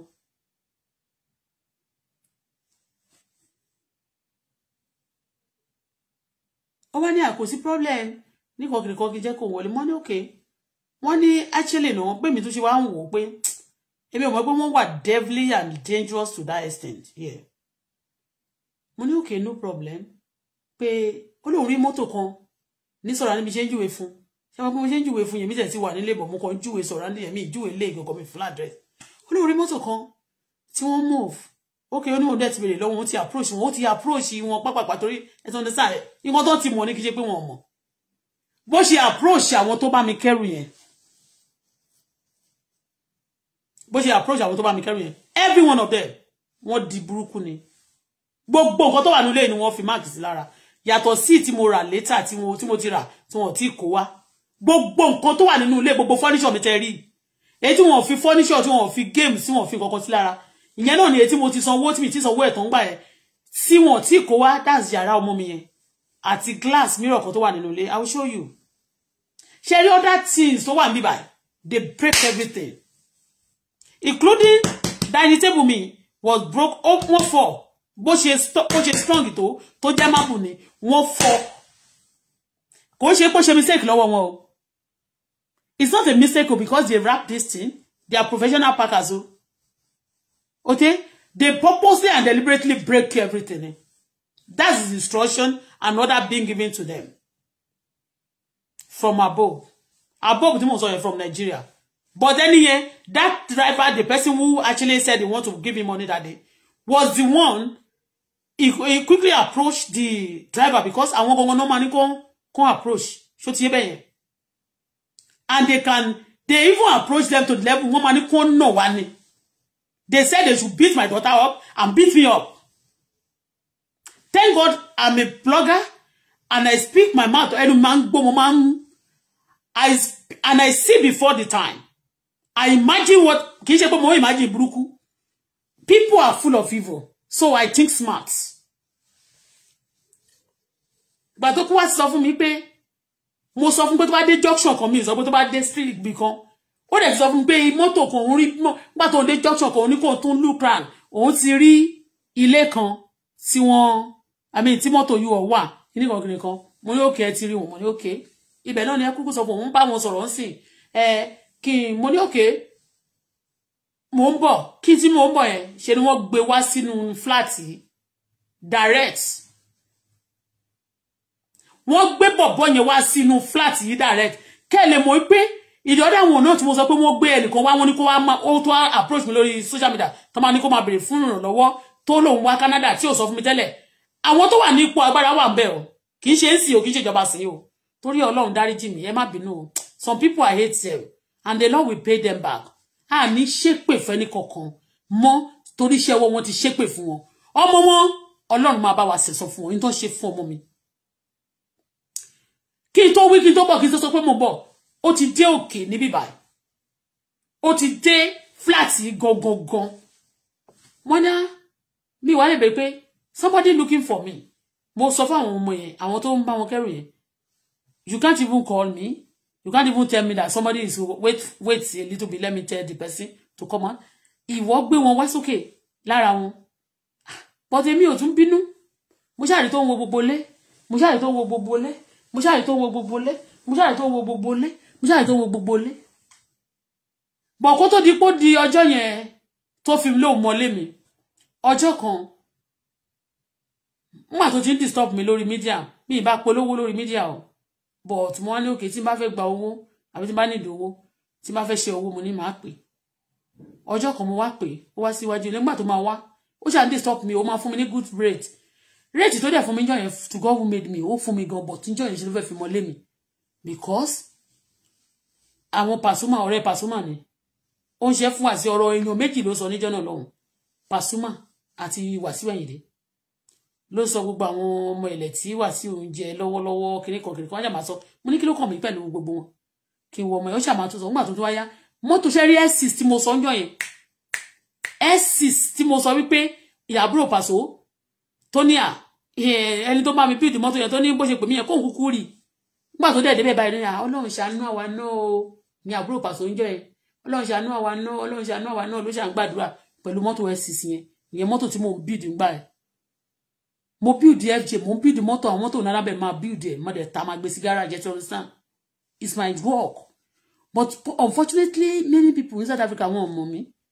including my mommy gan torí pé mo máa ń fi a lot of things nípa ayé mi mo máa fi ń pamọ́ fún àwọn family àtàwọn èèyàn tí bá ti rí pé wọn ò fẹ́ progress mi so a lot of people yàtọ̀ sígbà tọ́rọ̀ di gbangba tí kedere bẹ̀ wò lórí bíbá àwọn máa wí pé ó lóun ta mọ́tò bó ló ti ń ta mọ́tò ẹlòmíì ní South Africa máa sọ pé Auto Bola kò ta mọ́tò bẹ́ẹ̀ ni but mo ti ń ta mọ́tò mo iṣẹ́ mọ́tò yẹn ni mo lẹ́lòmíì mọ̀ mi mọ́ ní Naija mo ti wà nítorí business before kí n tó pàdé bàbá ọmọ mi kí n lẹ̀ tó bí ọmọ mi kí n tó ó ti more than 20 years báyìí tí mo dẹ̀ níbi tí mo ti bẹ̀rẹ̀ ẹ sọ ní sàn tí ìbá jẹ́ pé ó di gbagba tó di ìgboro tó di ọ̀rọ̀ báyìí nobody knows because I don't need most everybody knows nobody because kì í ṣe gbogbo èèyàn ló fẹ́ rẹ ìgbà míì gan tó bá fi nǹkan ẹ pamọ́ ló ṣe succeed láwọn ibì kan àwọn kan wà ní Nàìjíríà wọ́n máa ṣe pé máa fi nǹkan ẹ pamọ́ o torí àwọn tí ò fẹ́ rẹ wọ́n kò máa ń ṣe kà ní kì í ṣe pé ó ṣe burúkú fún wọn náà àjàjà kó tó wá lọ ṣe dáadáa àbí kó tó wá lọ ṣe oore fún wọn ìṣe taboo wọ́n máa wo bí ìpèsè ló fi oppress wọn wọ́n máa da yí ẹ̀ láàmú wọn da gbogbo ẹ̀rú ẹ permit mi gbogbo ẹni tó lòun ba òwò mi jẹ́ Ọlọ́run ẹ jẹ́ bá mi ṣàmì sábẹ́ òun mi kọ́lọ́run bá mi ba ẹni tó ń fi jẹ àti mú wọn kọ́lọ́run fi síbi tó nira kọ́lọ́run bá mi ba òwò wọn jẹ́ kó ba ẹni tó ń ṣe tó fi ń rówó tó fi ń ṣe dáadáa láyé kọ́lọ́run bá gbọ́ ẹ̀jẹ̀ ó dẹ̀ ń bàjẹ́ fún wọn torí 419 ni majority of them bíi cryptos gbogbo 419 cyber fraud yìí àwọn náà ló wà ní ìjájẹ wọn láwọn tán jọjọ ń ṣe tẹ máa rí pé kinní ni àwọn olórin wọ̀nyí àjàjà àwọn tá a dárúkọ yìí kì í ṣe olórin gbogbo olórin tẹ́ ẹ̀ bá ti jalè ẹ má bínú o ẹ ti mọ àwọn tá a jọ ní ṣù àwọn lókàn lónìí majority of them wọ́n support fraud cyber fraud international fraud gbogbo fraud on fraud and fraud and fraud even some of them want to graduate tó di pé wọ́n tún support káwọn èèyàn máa kó Nàìjíríà jẹ́ kán tún máa kó sí wọn lọ́wọ́ bí àwọn kédọ̀gì torí ẹ̀rẹ́ ó ṣe fẹ́ fìsà ọmọ wọn fi àwọn bó ṣe pé wọ́n hate àwọn politician tó bẹ́ẹ̀ náà ni wọ́n fìsì gbogbo àwọn ọmọ àti gbogbo ẹbí wọn ṣáà náà ẹni yẹn gbà tó máa wá sílẹ̀ mí jẹ́ bó ṣe gbé S6 wá nìyẹn S6 yẹn náà ló gbé wá síbí níjọ́ yẹn ó ní kí lọ wò S6 ló ń lò ṣe rí S6 yẹn each time gbogbo nǹkan tó bá bàjẹ́ lọ́wọ́ mi tó bìrì pé àwọn làwọn mọ̀ọ́mọ̀ bàjẹ́ táwọn gbà sọnù lọ́wọ́ mi now they be sending people àbí tó bìrì pé ibi táwọn bá ṣe fún mi all the evil they believe that they are the one that have done that evil to me they be using those things now that's why my oppress me nísìnyí gan tó máa ń wò mí nígbà míì kò má rí tẹ́ bá rí wọn tó máa ń tàgì marriage olórí burúkú tó máa ṣánkú yẹn àwọn náà ni tó bá bá títí ẹjẹ́ tó bá rí títí wọ́n máa fi post olórí burúkú ni wọ́n they are not worthy in society they are killers kò ṣe terrorist ni wọ́n irú pàṣọ ń sìn Ọlọ́run gbọ́ terrorist ni akamọ́ èèyàn tó máa ti kú lọ́wọ́ ẹ̀ màláìkà terrorist ni kì í ṣe rọ́ Ọlọ́run gbọ́ ẹni tó ní kí n wá sí Nàìjíríà tó gbé mi lọ sí òun ọ̀rá tí ó ní má sọ fún yàn lé tí wọ́n lo mi ti sọ sórí yàn àbí ẹ̀gbẹ́ ti gbọ́ ṣe àṣẹ̀ṣẹ̀ ń sọ ni kí nìyẹn gbogbo wọn inú wọn lo èèyàn fún ètùtù Wàsíù is a terrorist ṣé fẹ́ lè máa sọ gbogbo wọn la pààyàn ṣe gbogbo ló wà nù cortisone tó dẹ̀ mú pààyàn tó ń fèèyàn ṣe tutù èèyàn sọnù ní Nàìjíríà èèyàn kú wẹ́lẹ́wẹ́lẹ́ wọ́n ń ṣe èèyàn láàyè wọ́n ná lọ ń bẹ àwọn èèyàn láti gbẹ̀mí èèyàn ní àìtó àwọn ló wà behind it Koko Zaria terrorist MC terrorist kò ṣe rọ they are not working àwọn èèyàn tẹ́ máa rò pé wọ́n súnmọ́ yẹn wọ́n kàn ṣe burúkú fún ọpọlọpọ Ọlọ́run lára wọn tó bá súnmọ́ ẹ gan ibi náà máa ṣe fún wọn máa tún rò pé ire náà ń ṣe fún ẹ wọ́n ti bà gbogbo ayé ẹ jẹ́ sí gbòòrò onímọ̀ wọ́n máa sọ pé jẹ́ kán máa bú ẹ wọ́n tún máa forí kọ́ fún ẹ pé ṣáàjẹ́ ọmọ àpò ẹ kó máa bá tiẹ̀ jẹ́ o ìwọ tó ń bá bú títí tó ń bá fẹnu bá tiẹ̀ jẹ́ títí ṣáwọn èèyàn máa súnmọ́ ẹ ṣáwọn èèyàn tiẹ̀ máa dá no wọ́n ní kó máa bú ẹ nítorí pé wọ́n ti sọ fún ẹ máa fi ẹ kí ẹ mọ́lẹ̀ pé jẹ́ kó máa bú ẹ kí ní ó sọ ìyẹn jẹ́ ìbúṣu so ni sódà gbogbo àwọn èèyàn máa jáde olórí burúkú máa níṣẹ́ Auto Bola yẹn olórí burúkú máa níyà láyà àwọn òfò máa ní gbogbo àwọn ará ilé àwọn máa ṣe kí máa ṣe mi Fọláṣadé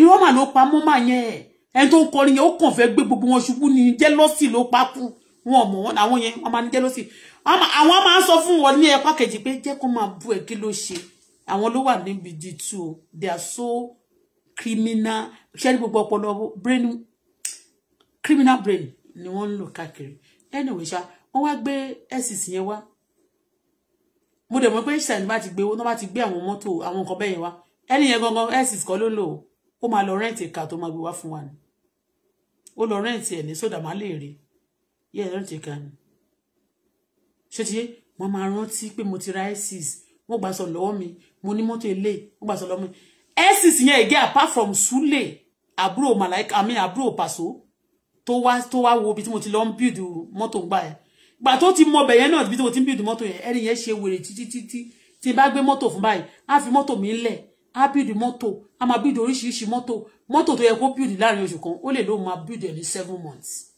ẹjọ́ nígbà tí a bá ra mọ́tò ń sìn ṣé mọ́tò yẹn ọdún kan tó bá tún ti lò kò ní lose value tó máa lo 7 months tó ń tàn so wọ́n wá sọ fún láyìn tó mọ bẹ́ẹ̀ ẹ wá mọ̀ kan ṣé rẹ́sìs yẹn náà àti àwọn mọ́tò tí mo nígbà tí Wàsíù náà tún wá lọ South Africa tí mo lájọ kúrò Nàìjíríà ní ọjọ́ kan the same plane lájọ wọ̀ débẹ̀ bó ṣe bọ́lẹ̀ nu plane báyìí ó disappear mi mọ́bi tó wọ̀ ó wá ní particular boy kan báyìí tó ga tó wá ń ṣọ́ mi káàkiri ara ń ṣàṣe mi bá kan Ọlọ́run ló mọ ọṣẹ́ tán ti lò fún mi jọ́nà lọ́wọ́ ṣe lára ń ṣe mí bí ìpọ́ta mi ara ń ṣe mí mo wá ń wà depressed mo ṣàdìpẹ́ ni yẹn ń ṣọ́ mi kiri èmi náà ṣàwọn èèmọ̀ ń ṣọ́ pé bọ́ mi rí ẹni nínú airport bọ́ nínú plane náà lè ti jáde ìgbà tó yá tí Wàsíù pè mí ní South Africa ó lóun fẹ́ ra mọ́tò tó lóun ti ra lé sí bíbá ó ní sóò tó máa ti wá South Africa ó lóun fẹ́ mọ́tò tó máa gùn ó ní sóò ní mo mọ mọ́tò tó máa tọ́ sóhun ó ní mọ́tò wo ni mo ní lọ́wọ́ ṣé mo pé mo sọ mo ní S6 mo ní mọ́tò tó jù bẹ́ẹ̀ lọ́bọ̀ mo ní mọ́tò tó ṣáà match ẹ̀ tí mo mọ̀ pé ó lè jẹ́ level tó lè lò tó bá dé South Africa tó lóun fẹ́ ra n bá sẹ́ndì ọmọ sí yes mo sẹ́ndì Range Rover ṣé mo sẹ́ndì Land Rover náà sí mo sẹ́ndì bóyá mọ́tò mẹ́ta or mẹ́rin mo sẹ́ndì mo wá sẹ́ndì S6 àwọn mọ́tò tí mo ní tó lágbára jù nígbà yẹn ó nìyẹn tí mo ní Range Rover Land Rover Hummer Jeep àti S6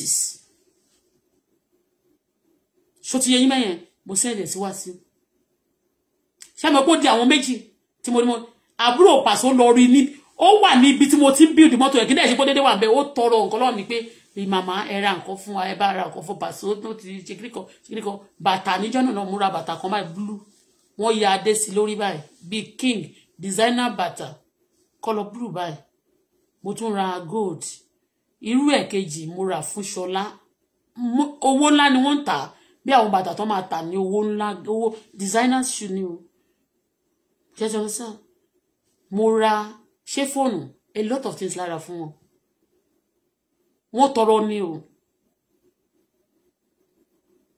ó ti gbọ́ kéèyàn tọrọ nǹkan lọ́wọ́ ẹ̀ kó súnmọ́ àwọn èèyàn mo ti máa ń gbọ́ pé àwọn celebrity yẹn tó bá súnmọ́ ẹ tó bá lówó wọ́n máa wá bó ṣe máa wálẹ̀ ní àtọkùnrin àtobìnrin wọn tó bá ń jẹ oúnjẹ lọ́wọ́ báyìí ìwọ tó bá ń jẹ lọ́wọ́lọ́wọ́ báyìí bó ṣe ń jẹ tó ń sàlùtì ẹ̀yẹ̀ wọ́n fẹ́ kó wálẹ̀ wọn ò fẹ́ kó ga àtọkùnrin àtobìnrin mi tí ìrírú wọn rí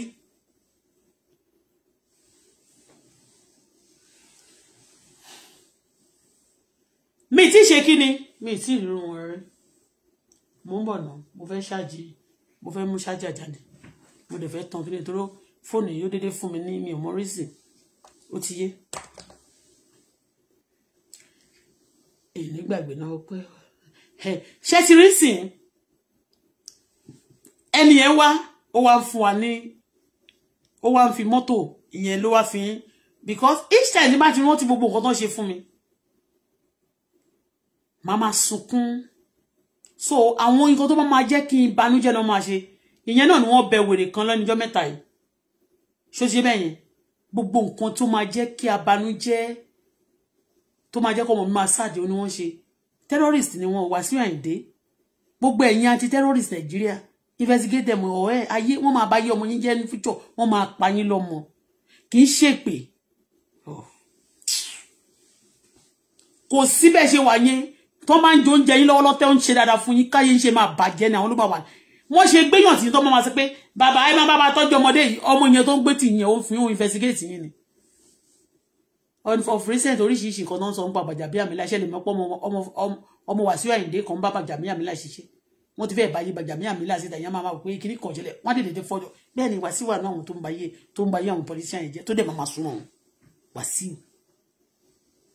ẹ ti gbọ́ kéèyàn máa jó jẹ èèyàn wọ́n ní tí ikú bá jó oúnjẹ wọn ní kò kí ń pààyàn mọ́ ikú tó bá ti gbóúnjẹ fún wọn àwọn ìwọ number 1 list wọn tó máa kọ́kọ́ pa kì í ṣe rọ́ yìí ní kó gbàgbọ́ bọ̀tí tó ṣẹlẹ̀ ni mo sọ yẹn náà ní sì mo fẹ́ play bọ̀bọ́ yẹn wá dé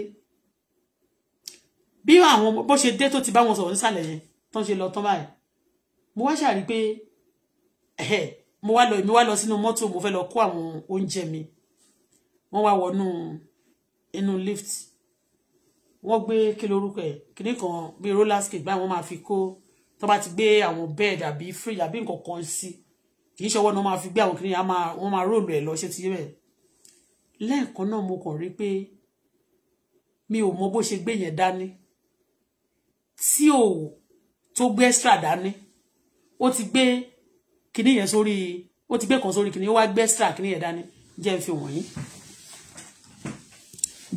mo fẹ́ fi wọ̀nyí mo fẹ́ fi roller skate yẹ kẹ́lẹ̀ yìí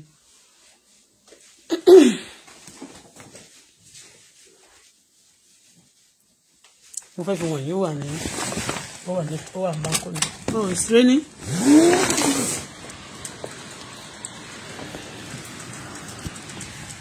look at okay sorry mi tí fi sí mo fẹ́ fi wọ̀nyí ṣe rí orí dáìlì mi lélẹ̀ ṣe rí dáìlì mi ẹ máa rí ṣe sí dáìlì mi lélẹ̀ yìí o torí dáìlì mi yẹn it has double kìíní ní báyìí ṣe ti rí kan ṣe dáìlì mi yẹn nìyí ṣe rí nǹkan tí mo ní wọ́n gbé dání jẹ́ ṣe ti rí tó máa fi ń gbẹ́rù tó máa ti gbẹ́rù lé lórí roller skate hair so it's raining òjò ń rọ̀ that's my balcony nìyẹn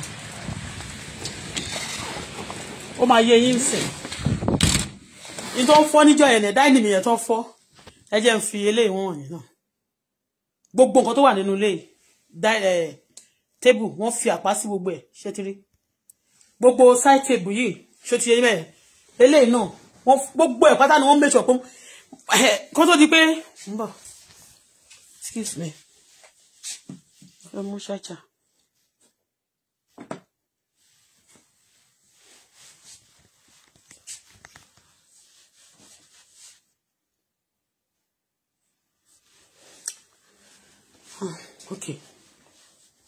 Okay, I will do it this way. Let me change my location. People ni ago 19. Sorry. Come on, baby. Battery, move charger here. People ni ago 19.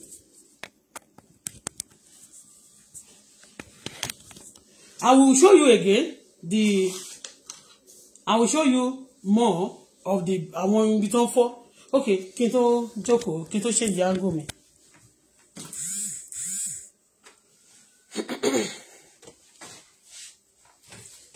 I want to take tea. I want to show you. Tẹ́ bá ti show yín ní video yẹn lọ. Ẹ máa rí orí dining yẹn tó bá ti gbé irin kan sí middle ẹ̀ a máa roll by wọ́n fọ́ bó ṣe wo tó wọ́n fọ́. Let me show you this one. Bí tó ti ń fọ́ kẹ́lẹ̀ mọ̀ pípé kì í ṣe ti rí ṣe rójú fífọ́ ń bìbà kẹ́ mọ̀ pé kó tó di pé wọ́n try eléyìí láti fọ́ ẹ mọ̀ pé iṣẹ́ gidi ni wọ́n ṣe bóyá wọ́n rò lẹ̀ nínú mọ́tò deliberate ni o kì í ṣe rọ́ o. Another one eléyìí tí ṣé àtẹ̀rí pé kí o kò bàjẹ́ yìí eléyìí lẹ́yìn ẹ̀ ni mo kó wálé ni mo kó eléyìí wálé ṣó ti yé yín pààyàn wọn tí kó eléyìí wálé ṣó ti yé. I want to open this cupboard and show you the sofa. Sherry, kí ni sofa? Kí ni bẹ́ẹ̀dì tó wà nínú ilé yẹn?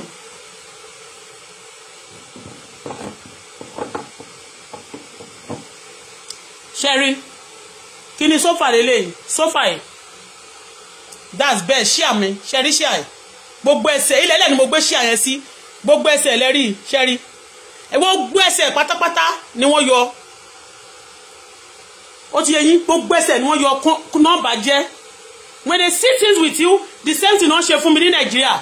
Àwọn ọmọ ní tíátà wọ́n wá yá inú ilé mi. Mo kó sí bàjẹ́ rí òkè mi báyìí lákó ètò kù. Àrí yòókù wọ́n ní wọ́n rí. Wọ́n mọ̀ọ́mọ̀ ni wọ́n sọnù ni o. Inú bọ́ọ̀sì mi àwọn luggages mi wọ́n jí àwọn nǹkan bag. Ó ti yé yín báyẹn bag purse. Ṣó ti yé yín gbogbo ẹ̀ pátápátá ni wọ́n jí. Ó ní nǹkan tó ń jí nínú ẹrù mi ní ọjọ́ yẹn tí mi lè gbàgbé tó dùn mí gan. Òun náà ni shoe horn mi. Mo ní shoe horn kan. Shoe horn ní tó ń pè ní shoe horn ní tó máa fi ń wọ bàtà. Shoe horn yẹn ó ga báyìí. Shoe horn yẹn láti òkè báyìí. Shoe horn yẹn ó ga tó báyìí. Ó fẹ́ ga tó. Ó ga gan. Shoe horn yẹn rí lẹ́ni. I bought it from South Africa nígbà yẹn. Níbo mo ti ra ṣẹ́ South Africa bí mo ní stopover nílùú Kọ́ṣá. Mo ra kiri yẹn mo máa ń gbé káàkiri ni. So even when I'm standing, I can wear my shoe if it's high heel. So mo ti wà ní Canada even àwọn tó ń ta bàtà wọn ni. Ṣó ti yé yín bẹ́yẹn wọ́n mú kinní yẹn. Mo dẹ̀ ti báàgì níjọ́ yẹn mi ò mọ bó ṣe ṣí báàgì. Wọ́n kú ẹrù mi. Apart from that, gbogbo furniture tó wà nílé àti bed nínú yàrá mi ó pẹ̀lú nǹkan tí mo fi change ibẹ̀ yẹn fún ọmọ mi. Ṣó ti yé yín mo ti sọ́rí o. Wọ́n mú roller skate wọ́n gbé sí abẹ́ bed mi. Ẹsẹ̀ bed tó yẹ kó ń tò sí wọ́n fi ẹsẹ̀ bed sí. Ẹmọ ẹsẹ̀ fọ́ ni àwọn bed wọ̀nyí ó yẹ kó ń fi ẹsẹ̀ mẹ́rin àbí mẹ́fà sí. Wọ́n tó sí wọ́n wá gbé roller skate síbẹ̀ yẹn. So tí n bá kàn lọ sùn sí orí bed kí n rò pé mo ti ní bed kàn lọ sùn sí. Bed yẹn á kò jábọ́ lọ sàlẹ̀. Roller skate yẹn kí ni tó ń gbé bí roller skate tó ń fi ń kẹ́rù yẹn á kàn gbé mi lọ wájú glass ni. Glass ṣe mọ̀ pé glass kò dẹ̀ wà nínú yàrá mi mirror. Á kàn fọ́ gbogbo ẹ̀ ní. Gbogbo ẹ̀ á kàn bẹ́ sí mi lára á kàn ṣe mí léṣe ni. This is what they saying those boys. Ọmọ Zimbabwe ọmọ Nàìjíríà ọmọ Haiti wà nù. Ètò ọjọ́ ọmọ Haiti nínú wọn níṣọ́ yẹn. Ó wá ń sọ ó wá ń behave strange pé mo kàn wọlé èmi gbà tèmi àtọmọ mi wọlé gbà ó ní what did he do to them? Ṣó ti yé yín? Mo kàn tó bá ti rí pé mo ń bọ̀ wọ́n á dákẹ́. But gbogbo nǹkan tó ń ṣe yé mi. Débi pé ẹ máa gbọ́ o. Àwọn iṣẹ́ àmì yìí ní mo kàn fi decorate ni. Wọ́n kó gbogbo ẹsẹ̀. Ayílẹ̀ sí mi. Ẹ jẹ́ ṣe ìyẹn máa ṣáàjì kìíní. Bí o fẹ́ gbé yín wọ sínú yàrá yẹn gbogbo nǹkan tó wà ní yàrá yẹn wọ́n make sure pé wọ́n fi mark sí every goddamn thing. Iṣẹ́ tó ń bẹ̀ wọ́n láti ṣe. Nígbà tó wá yá ilé mi tó mo celebrate tó wá yá ilé mi tó náà fẹ́ fi ṣe tíátà ńgbà yẹn gbogbo yàrá ọmọ mi gbogbo bẹ́ẹ̀dì ọmọ mi wọ́n bá gbé jẹ́. Jacuzzi wà ní yàrá ọmọ mi wọ́n fọ́ gbé wọ́n bá gbé jẹ́. And they will come and borrow wọ́n máa bẹ̀bẹ̀ ní láti wá béèrè kan lọ́wọ́ ẹ̀ bí pé as if they want that thing. Wọ́n ní ìdí kìíní yẹn o but tó bá ti gbà yẹn tó èyí tó bá kún wọn mẹ́sọ̀ kan bá gbé ẹ̀jẹ̀ fún ẹ. Ó lé àwọn èèyàn burúkú ló ń ṣe bẹ́ẹ̀ má máa gba èèyàn burúkú láyè láwùjọ. Tí ẹ bá ti ṣe nǹkan burúkú deal with the person ẹ̀san burúkú fún ẹ tó bá ṣe nǹkan burúkú. When people complaining about bad people deal with them. Ẹ jẹ́ mọtí.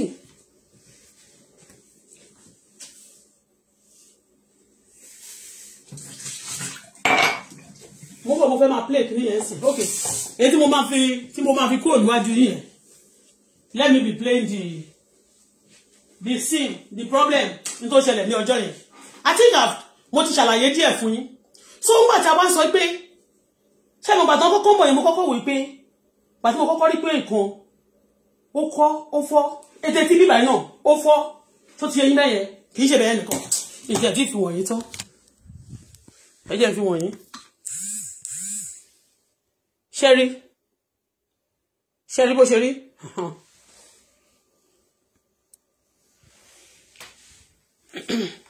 gbà tí mo rí pé gbogbo etí yẹn fọ́ mo rò bóyá nígbà tó ń gbé and there are about 7 of them no they are how many 1 2 3 they are about 4 or 5 okay I thought it was heavy but do you know funny thing ìgbà kan wá dé iwájú mi tí mo wá fi mọ̀ pé deliberately ni wọ́n ṣe rí eléyìí tí ò fọ́ dáadáa yìí ó ní fire kíní tí mo gbé television sí lórí tí ò fọ́ dáadáa ṣé mọ̀ pé kọ́lẹ̀ tó gbé wọ́n máa ti wrap pẹ̀lú aṣọ àti blanket especially àwọn nǹkan tó bá ti jẹ́ bí delicate things you understand me ìgbà tó wá gbé lè dé mo wá rò pé gbogbo àti mo ti rí pé wọ́n gbogbo ètò wà nínú ilé torí àwọn kíní yẹn náà ló wà lẹ́gbẹ̀ẹ́ side àwọn side bed mo ṣáà rí pé wọ́n ti fọ́ gbogbo ẹ̀ mo wá rò bóyá mistake mo wá wò pé why tí ṣe ń jù wọ́n látòkè sísàlẹ̀ ni wọ́n ṣe yamayama ẹgbà tó wá dé ojú mi wọ́n wá ṣe kan lójú mi etí ò fọ́ dáadáa bóyá wọ́n ń try láti fọ́ yẹn nínú ìsàlẹ̀ kò fọ́ lójú mi kòrókòrò ó gbé sórí roller skate ìyẹn eléyìí tó dúró eléyìí ó gbé sórí roller skate tí kò tí gbélẹ̀ ń bá rí tó kàn bí ó ṣe ń sọ mo ní handle this with care you are breaking my things ó kàn fẹsẹ̀ tìyẹn náà ni ìyẹn kàn fẹ́ ṣubú ni mo ní you want to break this one again I don't care if you break I don't care ó máa break ẹ o ó máa tún gbowó ẹ ó máa pé o ní nǹkan tí àwọn Pàṣọ àti Wàsíù àti àwọn ìyàwó èrè tó máa kú sẹ́wọ̀n tó máa ní pé ó wá ṣoore fún ẹni ẹ̀wọ̀n lẹ́ máa kú sí àwọn terrorists tó sponsor terrorism wọ́n sọ wọ́n máa jẹ́ wọn jẹ́ ní wọ́n sponsor terrorism wọ́n sponsor terrorists against Nigeria all those people tanso wọ́n wà ní in charge of tẹ́ bá lọ wádìí wọn dáadáa wọ́n wà ní gbogbo ìṣòro tó ń bẹ dojú kọ ilẹ̀ Yorùbá àti Nigeria wọ́n wà lára wọn they are part of it ẹ má bínú pé mi lọ sókè when I remember their wickedness is another thing I tell you let me be playing it for you I want you to see gbogbo ẹ̀ pátá ni wọ́n fọ́ dànù gbogbo ẹ̀ mi fẹ́ bẹ́ẹ̀dì yẹn wọ̀nyí ni torí pé my daughter left the room kò tí tẹ́ bẹ́ẹ̀dì ẹ̀ lónìí ṣé ti yẹn kò tí tẹ́ bẹ́ẹ̀dì ẹ̀ so kò tí tẹ́ bẹ́ẹ̀dì yàrá yìí aṣọ wà lórí bẹ́ẹ̀ I don't want to show you I want to respect her privacy ó ti yẹn má fi wọ̀nyí everything they make sure they break it now if you are breaking somebody's thing like that I will not say that am I not going to pay you are you not collecting money the money you are collecting now you are destroying 10 of that money you are collecting why what did I do wrong it started with me he hit my daughter like this àgbàlagbà ní Canada and biba ní Quebec tí n bá ro ìtàn ṣe fún mi má wá sí Nigeria báwo I'm going to die like hero ni kì í ṣe mi ò dẹ̀ ní kú lọ́mọdé I will not die like a coward mi ìdẹ̀ tí mo bàbá ńlá wọn tó máa sọ fún mi pé ayé ìyá àti àwọn ọ̀run àwọn làwọn dá táwọn èèyàn bá support ibu àwọn kan wà tí ó support ibu Ọlọ́run dẹ̀ wà tí ó kì í support ibu tó dẹ̀ máa ń gbèjà àwọn tí ó bá léèyàn after stealing my money after destroying my business they stole from me wọ́n gbowó báyìí lọ́wọ́ mi ètò ń yá ètò ń gbà ètò system gbà ètò máa lọ gbà tó máa wà lọ́ndà net tó máa ní kó máa káwọn custom kó máa tọ́ṣọ tó onímọ̀ ìpá wọn ló wà ń bẹ tó máa ní kí customer kó gbé ẹ wọlé 1 million pé nínú 1 million yẹn làwọn fẹ́ gbà tí wọ́n bá dẹ̀ gbé fún àwọn máa pa wọ́n àwọn tó bá rajà lọ́wọ́ mi àwọn yóò dẹ̀ ní fẹ́ sọ 1 million sọnù owó tèmi náà máa mú dání wọ́n ti mọ̀ pé obìnrin ni mí wọ́n dẹ̀ máa ní wọ́n parọ́ mọ́ wọn láwùjọ wọ́n dẹ̀ ní ìyàwó wọn ní ìyàwó wọn fáìn ìyàwó yìí máa ṣòfò ní ẹ̀yìn tí mo dárúkọ ní tẹ́sí kan fún yẹn máa ṣòfò tọmọtọmọ bìkọ́ ṣe kọjú mọ́ mi tọmọtọmọ tẹ́ bá mi jà wọ́n wá ṣe tó bá tẹ́kì ní ẹ̀kan wá dúró tì ẹ̀ wọ́n máa oppress wọn ní òní lọ mọ́ bí tó máa dúró sí ní òní wàá takú sójú kan òní kò ṣe pé yàn kórìíra wọn máa ní wọn ò ní rẹ́yàn ṣàánú ẹ̀ sẹ́ ò ní rẹ́yàn rajà lọ́wọ́ ẹ̀ sẹ́ ò ní tó ti ń ṣe tó ń da àwa gba àwọn ọ̀pọ̀lọpọ̀ ilẹ̀ tó ń fẹ́ ba yé ẹ̀jẹ̀ bẹ́yẹn o bọ̀tọ̀ ọmọ máa sọ pé rọ́ ni àwa ń gbọmọ làwọn ò gbọmọ pa àwa ń gba bàbá àti ìyá láàánú làwọn ò gbọmọ pa torí bẹ́ẹ̀ àwọn ọ̀rọ̀ tá a bá sọ iṣẹ́ mi mo ti kọ́kọ́ sọ wọ́n ṣe fọ́ ọlọ́pàá tó ń fi òkò fọ́ ọlọ́pàá lórí àwọn tó ń pe àwọn oníkọ̀ bàbàrà lórílẹ̀-èdè Nàìjíríà ló wà behind it o ọdún lára wọn ti kú èyí tó bá kú ẹ jẹ́ kó kúkú ìyà bíi ti wọ́n ṣe fi wọ́n ṣe ń pa àwọn èèyàn ṣeré ẹ jẹ́ kúkú ìyà ẹ jẹ́ àpẹẹrẹ ẹ̀ fún yín ẹ jẹ́ àpẹẹrẹ ẹ̀ fún yín kó tó di pé Aláàfin Ọ̀yọ́ náà kó tó di pókú bàbá yìí náà president tó bá ti lọ sọ́dọ̀ wọn báyìí gbogbo ẹni tó bá ti rí president mọ̀ ń gbà yẹn pípa ni wọ́n máa pẹ́ nìyẹn ẹni tó bá ti rí president mọ̀ wá pípa ni wọ́n máa pẹ́ nìyẹn gbogbo àwọn tí wọ́n bá ti rí president mọ̀ wá pípa ni wọ́n máa pẹ́ nìyẹn bẹ́ẹ̀ ni kó tó di pé wọ́n ó kún gbàjẹ́rì mo ṣe iṣẹ́ àtìmíbà wọ́n accuse Aláàfin Ọ̀yọ́ àmì Wàsíù Àyìndé of sleeping with Aláàfin Ọ̀yọ́ and all of these boys òótọ́ dẹ̀ ni why do you do that ṣé kò sóbìnrin mìíràn mọ́ gbòòrò bàtà Aláàfin dẹ̀ kú sí ṣé wọ́n fẹ́ yàwó Aláàfin Ọ̀yọ́ yẹn náà wọ́n kàn fẹ́ hàn tiẹ̀ ní tí tó máa fi kú. This is what they do. They are terrorists. Malaika is a terrorist. Pasuma is a terrorist. Wasiu Alabi Pasuma is a terrorist. Wasiu Àyìndé àwọn gbogbo Nàìjíríà mọ̀ pé is a big terrorist now. Wọ́n mọ̀ pé jẹ́ oríṣiríṣi èèyàn ló wà lọ́wọ́ ẹ̀. Is a terrorist for real.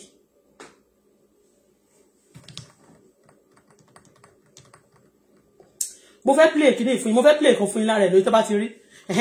Ẹ jẹ́ ntẹ̀sẹ̀yìn fún ìkẹrẹ. Omi ẹ̀ ti ó mo fẹ́ ṣe tí. Okay, fine. You are not strong. I'm answering your question, right? You want to do it? You cannot intimidate me. Three people working. This one particularly, what was he doing in the truck? Was he loading the truck? Yes or no? It's not working. Everybody, it's not working. Among the two, there are three here. You don't call me, but let me tell you, you think you are not strong. I tell you, you are not. Sherry, ori dining yẹn. Ẹ wo ori dining yẹn. Ẹ rí kíní kan tó rò lórí ẹ̀. Look at the dining. What was he doing in the truck? You see the dining, you see that round thing. Only if you need to hear a low point, don't fall. You don't call me, but let me tell you, you think you are not strong. I tell you, you are not strong in this one. In this country, my God is stronger than you. You are just a baby. Okay, you are not strong. I'm answering your question, right? You cannot intimidate me. Three people working. This one particular. Sherry, eléyìí tó ń sọ̀rọ̀ yẹn, ọmọ Nàìjíríà ni ọmọ Yibo boy that been here, you can see the date, August 19, 2020. That's the day we moved to this house. August 19, 2020. And I'm fond of one thing, when they are intimidating and they start that nonsense, you know they are men. They send them, if it's not because I'm doing chat, I always put them on the live. What is shake fún wa nílùú yìí? Ben mo sọ fún yín. Mi ò ṣe nǹkan kan fún gbà tó wá yá. When they break that, before I started recording, I didn't start in the beginning. Before I start recording, I noticed that after breaking, when they are pushing my thing and they are breaking, I said, why are you doing that? He said, but we are working. I said, you are working. You are not working. That's not work. That's why she was shouting. That's their boss. He was shouting to Moyibo. That's the Nigerian that owns the company. That the agent of that rented this house to me, introduced to me, that he was giving me 100% guarantee on. And that's the guy. You understand me? And he said, when they were down pushing my things, those glass, those decoration and the coffee table and everything, because they are fragile things, you know, pushing it with legs, and they are breaking things. Oh. The room is there a little bit because of my team. I will show you for you to know that me o pyro shetiye. I will show you just few of it, okay? So I was not saying that that's not the way to work. I pay for this, and this organ when they always tell them that shout at her. If you do anything, beat her up. This is what they do. On my money, arm robber, thieves. Sending everybody around you to be waging war against you. And some people support them. Oh yeah. question. Three people working. This one particularly, I tell you. What was he doing? What was he doing? He's not working. What was he He's doing? very lazy. I'm supposed to be on them. What was he doing? And somebody came here. What was and he doing? Bola. What was he doing? What was he doing? Bola.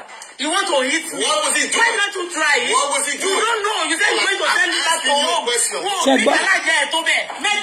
Answer the question.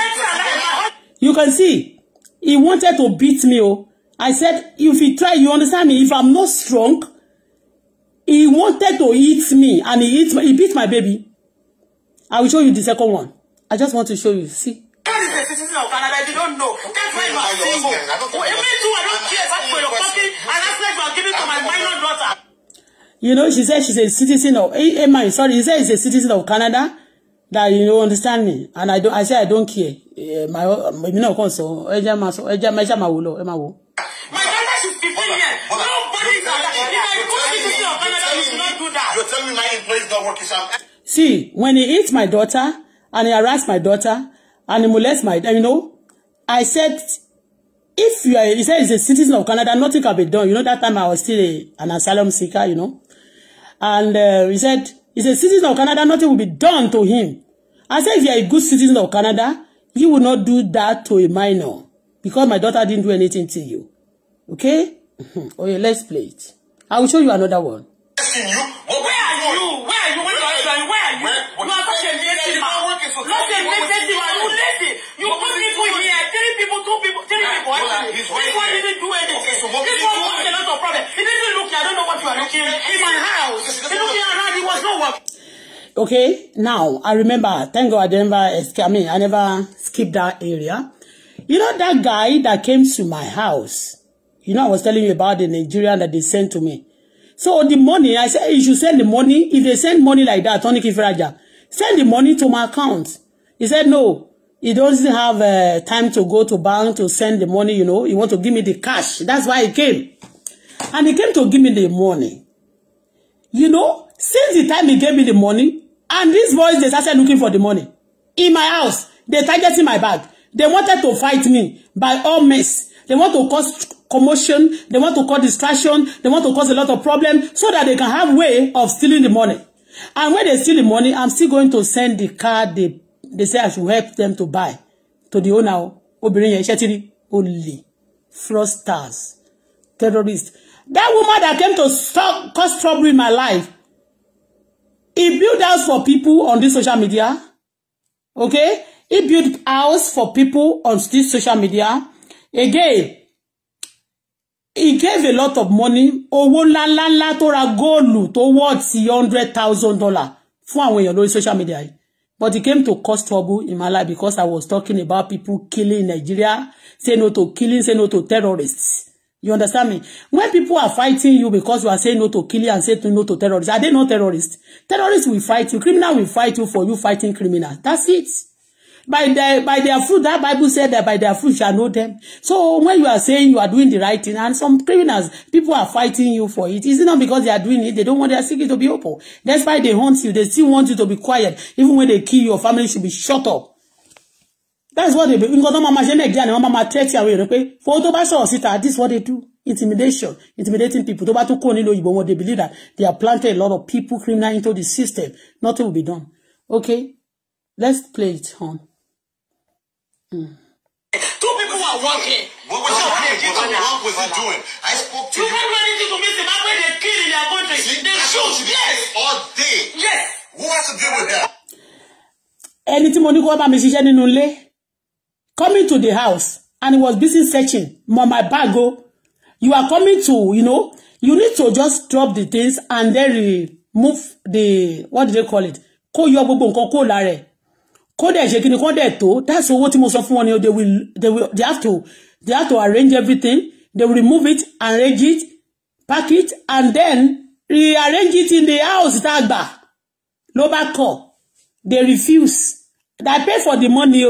They never do anything. They won't drop it. Then I say I should be doing it myself. I do it too. After they collect their money full and they break everything. And they beat my daughter also. Ele gon fe no me to my point. Money try it. If you Thomas be beat me, let me see. But she beat my daughter. She hit my daughter. Let's play it. We call police support them. Why am I not talking about this? Who has to deal with Why am I not talking about these ones? And there are 3 in number. Why am I not talking about it? I talk to you. You don't show us about don't call my name again. Bola, I said I don't want Africa. Bola, I spoke to you. You said this lady, if you said a million, you are not working, you are not hardworking more than me. Okay? You are not hardworking more than me. You see, I'm trying to talk to her, you can see. It has to stop. As you can see, I'm trying to talk to her. Look at the way somebody said you want to, and you are breaking it, you say you got insurance. Look at you. I'm sorry. Honestly. Bola, I'm sorry, I don't want you to. You see? He said he has insurance. Even if he break it, he has insurance. Why is the insurance not there? It's not, they never fix anything for me. They never do anything for me. He said he has insurance. If he break anything, insurance will pay. Insurance will pay. That's what she's telling me. I mean, what he's telling me now. That he has insurance. You are breaking every time. You said you have insurance. Because they say you should do that. Furniture and TTD, they won't break any. I just manage them, they're new. Thank you. Thank you. Please, okay? Okay, just thank you. Please. Bola, don't say nothing. Okay. I don't want you to say anything. All right. For me. Okay, thank you. Sarah? Okay, now, I have a question for you now. Okay, Ali. Bola. Okay. Okay, how much you owe Andrew today? Just a question about the money. I'll wait. Let's get the money from you. One second. Yeah. Andrew, 1 second. How much you owe Andrew today for the move? If I have a question. You see, Enito Keruwale, I want you to get this place right. Understand? This person, after bringing all this up, taking them up, and he break a lot of things, instead of them to arrange it, they left the things, everything like that. You understand me? They didn't do it. You understand me? And now, because they turn everything to rough, they are fighting, and that the lady talking now, she's the agent that actually introduced that boy called Andrew to me, the Nigerian Yibo guy, that was giving me assurance, 100 assurance, failure assurance that he's not going to mess up. You understand me? So he's the one. He's now telling me that, how much are you owing? Am I owing, or I'm going to pay for the work when they finish the work? They didn't finish the work, but he just busy. How much are you owing? How much are you owing? That's the angel too, because they know what they are doing, because they have called them, they have given them an assignment. They didn't start like that, but they end bad. Let's play it. For you, how much? It's not about the money. It's about the money. Andrew, I'm please. sorry.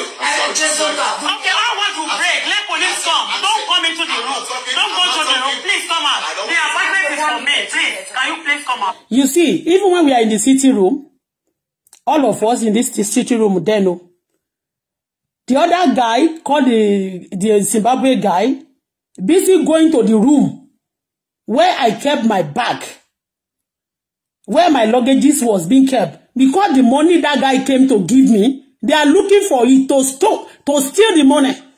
And the person will still be asking me. So they will say, oh, Auto Bola, they gave Auto Bola money, and she stole it. And already they sent somebody to come and steal it. And you can see me, I was telling the guy, don't go. As this one, their boss is talking, and the other lady also in the sitting room, and this guy again, enter the room again and say, what are you doing in the room? Don't go into the room because you refuse to fix the bed. You refuse to fix the furniture and the agreement have changed. What are you doing in the room? He was busy searching for the money because they said he should search for the money and take the money from me. You understand me? And then when he take the money from me that day, they'll be asking me, why do you also keep, I'll be shouting on Facebook. And the Canada will be asking, why do you get cash? Where did you get cash? You understand me? They want to set me up. All of them, they are criminal. They brought the money for me to go and pay the one car that she actually priced. That I should go and pay for them meal. And I was doing all this work from the bottom of my heart. Because the woman promised that she's going to open garage for me. No, Loriro. That is going to help me, Loriro. Not knowingly, unknowingly for me, that they have another bad mission. Just to cause trouble for me. The same person, that's all you know. During that time, no sue me equal to 2 years. Along the line, Baba mommy. One sue me in November. They sue me in November. They killed the father of my baby January. They busy, and August, I moved to this house. You can see August 19. Every day like that, they giving trouble. Every day like that, they giving trouble. Demonic people.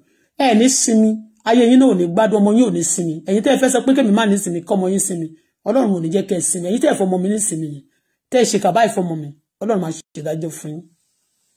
It's okay. Can you please come out of the room? Okay, let police come. It's not about the money. I'm paying you your money, okay? But you pay for all the damaging and all what is lost, okay? If you take insurance, I have no problem. No, I'm not talking about insurance. That's not my business. Can you hear me now? Can you hear him? He stole my things. They stole a lot of things from me that day. They still want to carry the money. You understand me? They stole my money. They still want to carry. They steal a lot of things in my house that day. Out of my, But they still want to carry the money that woman said I should give to somebody. The cash she purchased. You understand me? So that when they took the money that day, I'll be shouting, they took the money, the Canada government and police, they will tell me, why did you collect? Where did you get cash? You understand me? And then they will tell you understand me? They just want to send me this criminal of a team. Criminal. Oh yeah, criminal. Okay. Wait. When you went to your apartment, this piece was broken? I don't know. Oh. I don't know. I wasn't working. Shegbonsin, Otwoko accept. When this guy Daisy was now asking that this one was broken, he said, I don't know. But in the beginning, he said, all things that was stolen in my house and broken also. He said he has insurance. You can see that outside. If that thing is broken like that, breaking, can I take the pieces of that thing and say I'm paying for the shipping, for them to help me to lift the broken things to the new apartment? Can you see? For you to know that it's deliberate. Because when I was also in Nigeria, they borrow systematically to beg me to get close to me. And when they get close to you, they destroy your life. They destroy your things. This is what they do. Oh, yeah. Oh, my God. I'm not saying that the guy didn't do it. When you did the estimate, you go always to her house, When I went to her house, this is what happened. Oh, my God. Okay, Bola, sit down. I'm not saying that the guys didn't do it. Bola, for me. She asked me a question. I'm answering the question. She asked me a question, and I didn't say that the guys didn't do it. I always talk high. Okay, somebody working for you to a customer, and the customer break all my things like that.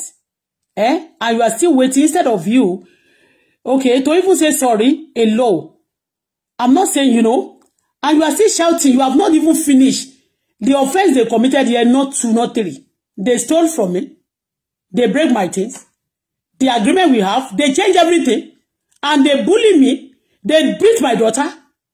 On the same, and after that, they collected their full money. You see, let's play it.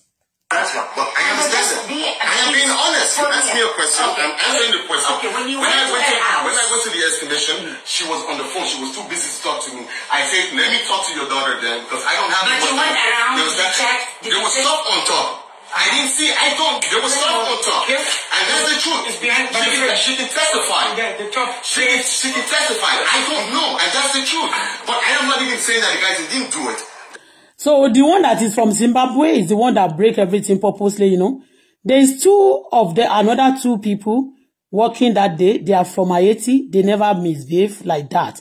One of them was even telling me that, there was one time he was surprised that what happened, like why are they behaving like that? He was surprised because anytime they want to go and work like that, they look for people that are also looking for job. You understand me? So maybe that person is not a permanent, is not working for this person, this Olori Buruku Omoyibo for permanently. That day, he was surprised the way they maltreated me. You understand me? They maltreated me. The agreement was cancelled, and they collect food money, and they break everything, and they beat us also. In fact, I see things, because they are just looking for the money to steal. That money that woman said they come and give me. That guy they gave to me. The money that guy gave to me, that they used in sending me errand girl, I'm just errand girl.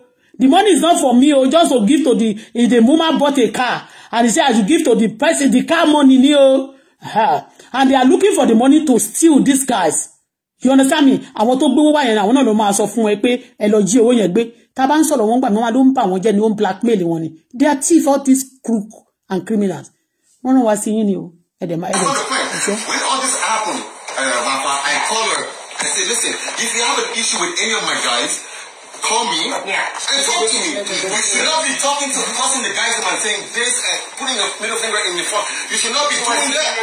Yes, I told her. Excuse me, say the truth. Who abused me first? Who was insulting me? Say the truth. To tell you the truth, yes. Me and the other guy were in there, and then I heard it started with the couch, and then they both started arguing. I can't say who was like. You see, one of them, you can see that one also when he tried to intimidate. I mean, they both started intimidate the guy. One of them that was, I asked him that, say the truth because you are here. He wanted to say the truth. You understand me? But because the guy now faced him, he changed his statement. He said, but they both argue at the same time. How is it possible? I was talking about the sofa. Where is the leg of the sofa?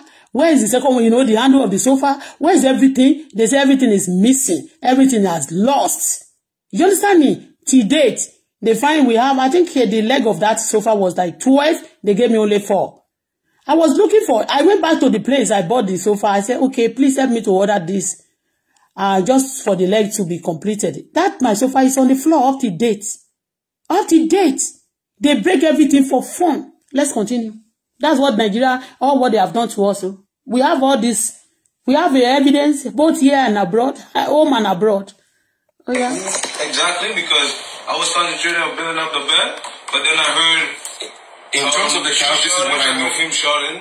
Where's the legs for the couch? In terms of the couch. Where is the legs of the couch? I have a question. Where is the legs? I don't know. I wasn't working. I don't know. You see, I'm not the one that pack it. They are the one that pack it. I pay for them for me not to lose anything. Because even me, if I should do this myself or call people to join me, those things will not get lost. I pay for those things, nothing to be missed.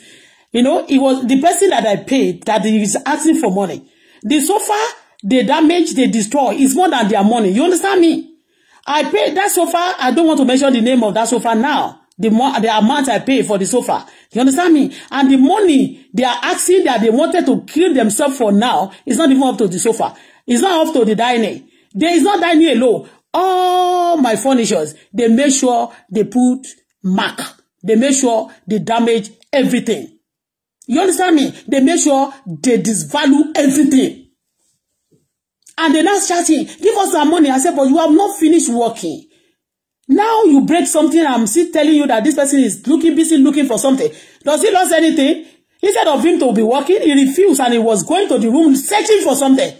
In my korokoro face, because they believe I know that one is a paso work. Toroju mi korokoro ni paso ma se gba bag lọ́wọ́ ọmọ mi. Ni wọ́n ma invite me, ani kon pè wá sí party.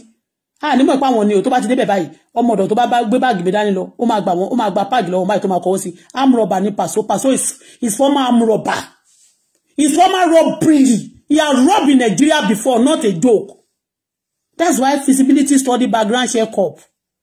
People can still pay for the nonsense they've done before now. What is it? Because they are not paying for it, that's why they are still misbehaving in society. This person was busy, he's not working again, and he's busy paying. When he was looking for something, he was pushing my furniture and the glass, those ones that are even fragile, with his leg. Those boots are big. When they put it in anything to break it, he was pushing it. Iti mo ra ní almost 2,000 tó bá fẹ́ tí ní tìkùtì bẹ́yẹn ìyẹn ti fẹ́ mẹ́gbẹ́ níbẹ̀ bá mo wá dìímú at the end of everything kí ni náà fẹ́ gbẹ kan báyìí he has a scratch. Everything has a scratch, no scratch ordinary scratch they break it tó jẹ́ pé torí tó bá ra wọn kíní yẹn tó bá lò tó bá ní insurance tó bá ṣe dáadáa if you want to you can still sell it for failure use, you can imagine, but you cannot sell this one for failure use because what if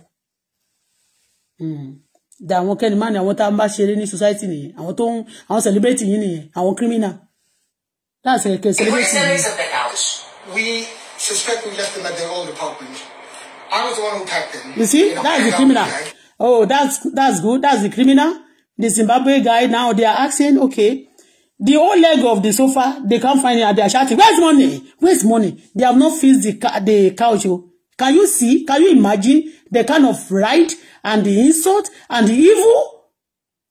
This lady now asks, okay, where is the sofa? The one you break. Those just to disvalue the sofa also. Up to date. Till date. This is the guy. Now they are asking me, where is the sofa? Where is the leg? Where are the remaining furniture? He said maybe it's in the other house. We don't know where it is. I never helped them to park. I pay for the parking. I pay for to install the back. I pay for everything. I pay for everything from A to Z. And you can see the way they are embarrassing. They are shouting, money, money, money, as if they finished working and I didn't pay them. Do you see what they are doing? So when we were just about things, we were trying to beat 5 o'clock for the elevator. So I told my guys, just bring everything. Then once you bring everything, you come in here, you do the bed, and we start placing. You can see the way you can see under the sofa. You can see. So you can see under the sofa, you see the black things, you know. The black, you can see. You can see under the sofa. They're supposed to screw everything under the sofa. You can see. This way they left everything. They just scatter everywhere. You understand me? And I started fixing it myself. I have to call somebody. There was I called somebody to come and help me to lift it, to help me to screw something, you know. And I pay for these people. These people collect their money. When police came, let us go. We are going there. We are. Everything. So when we took this off, that's when I started looking for the legs. And I said, okay, you know what? If I stop and start looking for the legs, it's going to take time. Let me start placing. Where do you want this? Could you please stop and look for the legs? That's what she said to me. And I said, man, I've been doing this for quite a while. Okay. When they came, you know, he was looking for me. I said, where is the leg of this? He said, maybe it's in the other house. Okay. Okay, maybe some of you should go and check the other house and let's know. Exactly. Let me know where, you know, you can see that, oh no, up to date, they didn't find it for me. They didn't give me, they didn't give me, I didn't get it up to date, and they collect their full money when police came. Oh yeah, maybe police. Legs are going to show up, but if we stop and look for the legs when things are still like this, it's going to be hard. Let's place them, right? And that's she escalated. Okay. Let me talk. You are not. Can I just? Excuse me. When they Excuse me, please. On this issue, as you are looking at me, okay, if I pay for sofa, I'm the one that owns that sofa. I pay for it. It's my sweat, and I never steal it. I don't buy with credit card. Okay, come on, I pay credit card lafira. I with my sweat. Okay, I pay for it, and I pay for the people to help me to manage it also to ship this for me not to have damages, you know. And actually, if anything happened by accident, you can forgive somebody. But did I have any right to complain when the leg is missing and those things that broke, that they break everything? Did I have any right to speak or not? Please, if you are looking at me, you are under this. Please, can you please comment? If I have right to complain, you can talk.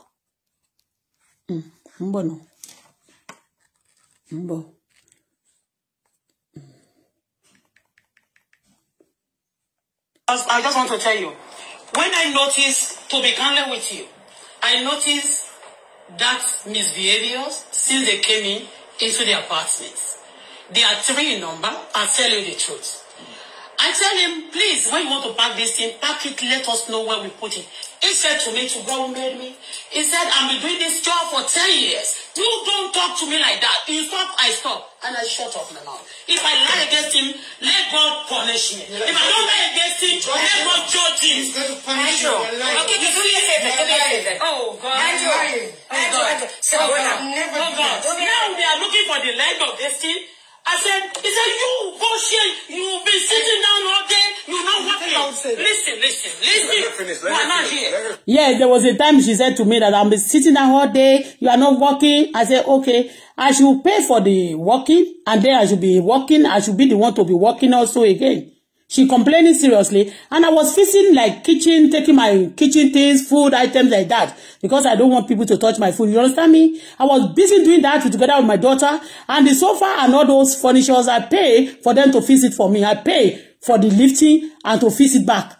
You know, she was complaining. I mean, he was complaining that, oh, you sitting all day. I said, sitting all day? Where did I sit? When customer call me at times, when I have a call, I have to pick my call. You understand me? He said, you are sitting down and you are telling me to walk. What do you mean? I said, but I paid you. That's why I say I paid money. If I want to do it myself, I won't pay you such amount. It's 1,000 plus. You listen to it. Listen and listen. 1,000 before I could get 1,000 in Canada. You work and work and work. The money they collected that day is 1,000 plus. Let's listen. You see. Let's look for the leg of the same people working. These two guys are facing. So let's look for this. He said, you bullshit since morning, you didn't help us to do anything. I said, wait, listen. If I lie against him, let God judge me. If I don't lie against you, God will judge you. You will see it. God will judge you. So I said, okay, I took up and I picked mine. I said, what is doing? I said, let me be doing that. Okay, look for that stuff so that other people, the work will be fast. Because me too, I want to settle. I have place to. You understand? When he was complaining, I said, okay, what do you want me to do? I started fixing things also. I wasn't supposed to fix anything. But he said I have to stand up also and be fixing things. Okay, I said, okay, no problem. And I left what I was doing and I started fixing things. I said, okay, look for the leg of that something. He wasn't up to date. He didn't find it. But imagine, can you ever, I have never seen things like that. And it's not them. They are telling them to do that evil shit to me. I pay for somebody to work for me. How can I pay for somebody to work for me and I will still be doing the same job for myself? And you can see it to yourself. And this one video, we are going to play the second one. But let me finish this one. I have work to go tomorrow. You know, I started packing their blanket for them. I was putting them. And yes, I was. Because that day. I said, why? Other people. Because that day I wanted to, because we just need to settle down. And then because the next day I need to do something. Because the money they sent to me, I also go and give it to the people who owns the money. You understand me? So I was telling them, please, I have something to do tomorrow. Let us just, whatever you want me to do now to assist you. And now accept even to be working as if I'm part of them. And I was working. And I noticed that he was busy looking around, he's not looking for the leg. Okay? Because the leg is not in the house. Because the moment they are coming into the house, whatever they are bringing in, we open it, we know what is coming. I mean, what we know. You understand me? Normally, the leg of that sofa has to be in the blanket. They're supposed to, they have to wrap the sofa with the blanket and for safety and neatness.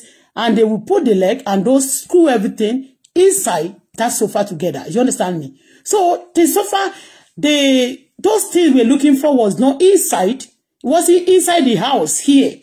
But this guy was busy targeting my bag. Yes. Because then there was no bed in my daughter's room. This room that I'm using now. There was no bed there because the bed was not included. Just one bed that are my room and the sitting room sofa and those furniture, little coffee table and all those things, And I noticed that it's not she. He was targeting my bag. But, they send these people, they don't know that I'm not a fool, Lord. Just like the way Pasuma and Malakam and all of them, Wasiu, their boss also, the way they dealt with me, like stealing my things, they thought I'm a fool. You understand me? The same thing they said in this guy. He was now want to fight by all men. The moment we start fighting, maybe he's trying to rough handle me or we turn it to fight. He will steal my things. And they will tell you they don't know who stole it. I was trying to avoid it because they want to fight me seriously or they want to do evil to me. But, one of even their boss, when he came in, he said, I will hit you. I said, God, try it. And I started recording. Then when they said they want to beat me and hit my daughter, that's when I started recording. The issue have started a long time ago. The issue take hours.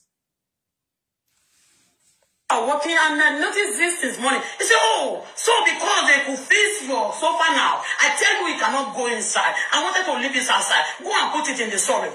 I said, but now you get it lucky. Yes, God bless you, Bola. You can see myself. Before then, do you know what this guy said to me? He said, this sofa, Just take it when they are outside. I said, go and put your sofa outside. Go and put it in the storage. I said, what? The sofa is not even up to 2 months or a month then. I said, why should I put my sofa in storage? He said, because we cannot lift it. Because it's going to be difficult to you know, because already they know that they throw the leg of my sofa away.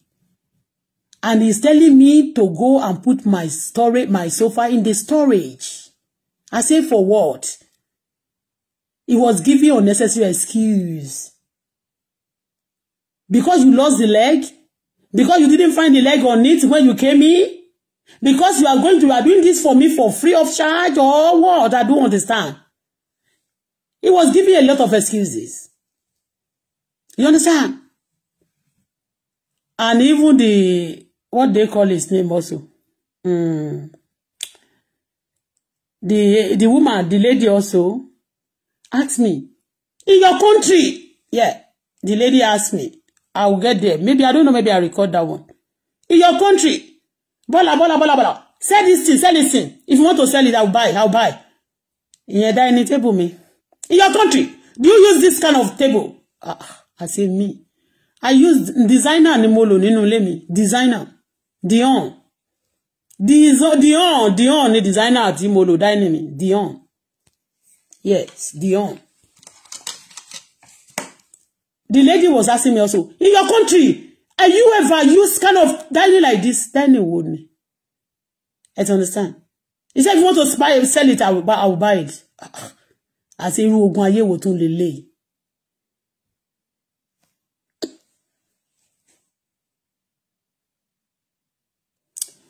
No, yeah. I was the one who said I mentioned the story because not that time. Okay, I'm not putting it. Okay, you see, one of them was behaving nice. He said, I'm not the one that said to you, you should put your sofa in the storage. I said, it's not you. The Zimbabwe guy. You. Only. This one talking now, I think it's from Haiti. There are 3. Together with the owner of the company, there are 4. Nigeria. The 2 of them are Haiti. Although they are black also. One is also from Zimbabwe and the Nigeria one. The 2, the Zimbabwe and the Nigeria one, are the crazy one. Okay?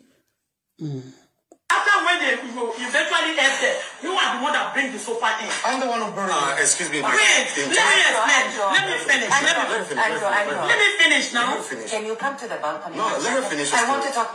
I know her story. Can you come outside to the balcony? Once, sit down and don't talk at all, Bola. Okay, thanks. Come, the balcony is here. Come. What was he doing in the truck? Was he loading the truck? Yes or no? It's not working. Everybody, it's not working. Among the 2, there are 3. Okay, oku kan. Ṣé kan ni méjèèjì àbí kan ni àmọ́ bọ̀ náà? No, àbí mi gbé yẹn sí. It's not working. Everybody, it's not working. Among the 2, there are 3 here. You don't call me, but let me tell you. You see, you are not strong. And I heard, Listen, this outside. Go and put it in the storage. I said, but now, you get it luckily for you. I'm coming.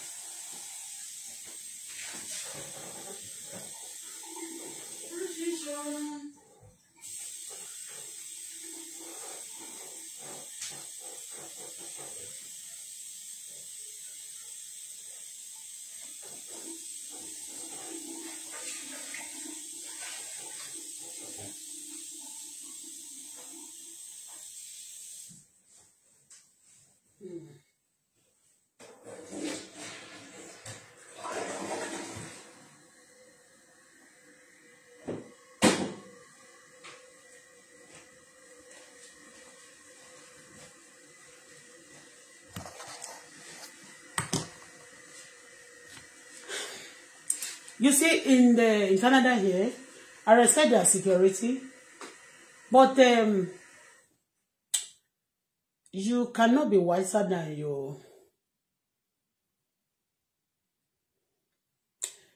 your problem at times. Like the way I mentioned police now, I don't like it. But you know a lot of Nigerians that marry police that are police are here. Some Nigerian police. And people take some Nigerians that are lawyers in Canada, they are here. We have a Nigeria that are immigration. We also have Nigeria that are nobody. But people who are somebody in the system in society, the way they make use of them, they're supposed to be good, but they turn them to bad thing. It's also everywhere like that. I said something in the earlier on. In a lot of people, that's why they believe that when you are doing things, we are doing it for a wrong purpose or for wrong reasons, you know. And nobody even want to believe when you are saying, but sin is believing. The other one is long. I will check it again. Okay? I'm just going through some of them. That's what happened that day. And that's the video I've not yet finished. So the lady now said, okay, the guy should excuse him in the balcony. I don't know whatever they want to discuss that they cannot discuss in my presence. I don't know, maybe, but I know that what they are targeting that day was the money that guy sent, that woman sent to me, that sent through Pasuma friend, that came to, that systematically till and monitor me to this house. All right? And when he gave me the money, this flat, the condo is this flat is 2 bed. You know it. This one, I made it my daughter's room. This is a little big. It's a master bedroom because it has a bathroom, big bathroom, and, you know, and toilet. And this one also have another shower and also bathroom. So I made this on my room. So we faced the bed in this room that day. This place, I have a lot of traveling bags. I have more than 10 traveling bags then. I have, maybe I still have like 5 now. So those traveling bags, all the traveling bags that I fix my things, like my clothes and my valuable things, you know, was stored in this house, in this place, in my money in this house, in this room. Then when the guy came in to give me the money that very day, I didn't take him to because the guy was there one of them was in the parlor. So that room, I said, okay, for me to count the room, the money, to cross-check the money. We entered this room. Where my luggages, we dropped my luggages. So this particular guy, that criminal of Zimbabwe, the one talking you, I'm not a racist. I'm just telling you where he came from. And nobody must judge me for what people have done to me because they never do good to me. But for people to understand me better, that's why I mention countries. And even me at times, I said, Nigeria, I know what they did to me. If they treat me well, and because then when I was busy reporting to police, and those criminals believe they are bigger than the police, the system of Nigeria, I will not find ourselves in this mess. And again, a lot of secret who are open to the international world also will not be open. Because I tell you, a lot of things they know about Nigeria. They know that Nigeria, it's not Nigeria themselves, but criminal of Nigeria. Some citizen who feels themselves to be a criminal, who decide to be a criminal. Okay? They know, everybody knows. Every country has a criminal. Everybody commits, any country have crime. They have crime rates, they have criminals there. It's not the only, but you know, some people, they believe that this is our attitude. They know us for this, we have to be doing that, but I'm not part of it. And now, anytime I'm talking, I'm not a racist, and I cannot be racist to myself. I'm only being bitter for what people have done to me, and the way I've been treated. I will show you the other one, where this person was punching my daughter. I cried, that one made me cry that day.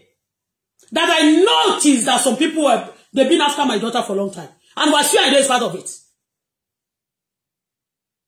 And that is what makes them also to believe that. I used to say that when you want me, you want my daughter, you want me so much. It's only crazy people that when you want their children, they will not be hunts. Only evil, those ones who are mentally derailed. Everybody will feel that way if you are still with your senses. For me saying it out, it's a normal thing for every parent to be hunt when your child is being hunt. If you see your child being hunt and you are not hunt, you are happy because of that. Something is wrong with that person or the person is possessed with demon. I noticed that the money, the room, I took that guy to this room to cross-set the money. I was even hiding so that these people will not know that, oh, I have money because they are guys, they are men. And they can do anything to anybody. So that's why I was even thinking, I took that guy to this room together with my daughter to count the money. You understand me? For them not that I'm exposing it to them. But I now noticed that the guy, this particular, Zimbabwe guy, was targeting that room. And there was no furniture there. I said, what are you doing in that room? Even when we are talking here, he couldn't enter the room. And you know one funny thing? I wasn't even dropping the money. I only carry my bag. I was carrying my bag. When I noticed everybody is there, I sit at the door. When I drop my bag inside, because my phone, my valuable jewelry at times, there no, my wristwatch, I took them, I put it in the bag that I was holding, and I was sitting at the door. And that's why I'm telling you, you are just sitting down. You are sitting down because I blocked the view for him not to get into the room. But it has nothing to do in the room. He has something to do in the sitting room and the bedroom room here. And do you see that roller skate on his balcony? The roller skate on the balcony I found that under my bed. I found the roller skate under my bed. That's how they fix the bed. Do you know what happened? You know, under that bed, there's going to be some support. You know, they have to mount some things under the bed to hold the mattress, to hold the base and the bed. They took out, instead of 8 pieces, they fixed only 4 or 5. 4, yeah, 4. So the middle, there was nothing. And that's part of the leg, you know. There was nothing in the middle. And the moment you sit, you try to sleep. Okay? They now fix the roller skate on it, under the bed. They now put the roller skate under my bed. So, if I'm trying to sleep, or we just sleep on the bed, because that's the only bed we have then, we sleep together. I use the bed together with my daughter, with both of us. Then the bed will just fall down because the fixing the leg were not there. And it's not by mistake, it's deliberately. And the moment you fall on that roller skate, it will not, let me show you. You will understand now. You know how wicked. Wicked. The room, don't be annoyed. I've told you, my daughter, you know, but that's not the issue. See, so this is the bed. See? Then the bed was at this direction. You see this bed? The head of this bed was here then. Okay? The head of I changed this bed of recent. Maybe about 3 months ago. When I was doing it, I showed it on, you know. See? The head was in this direction before. Okay? Now, look at this. You can see this place. This is my dressing mirror. This is a glass. Do you see the glass? So, this bed was facing the glass. I will share it to you. Alright? I will share the position of my bed before. I will share it to you for you to see. So, when that bed, if it fall directly, it will move us. The roller, because the roller skate is under it, it will surely move to this direction. Then we eat this glass. I don't know, maybe you understand. I know the intelligent people will understand.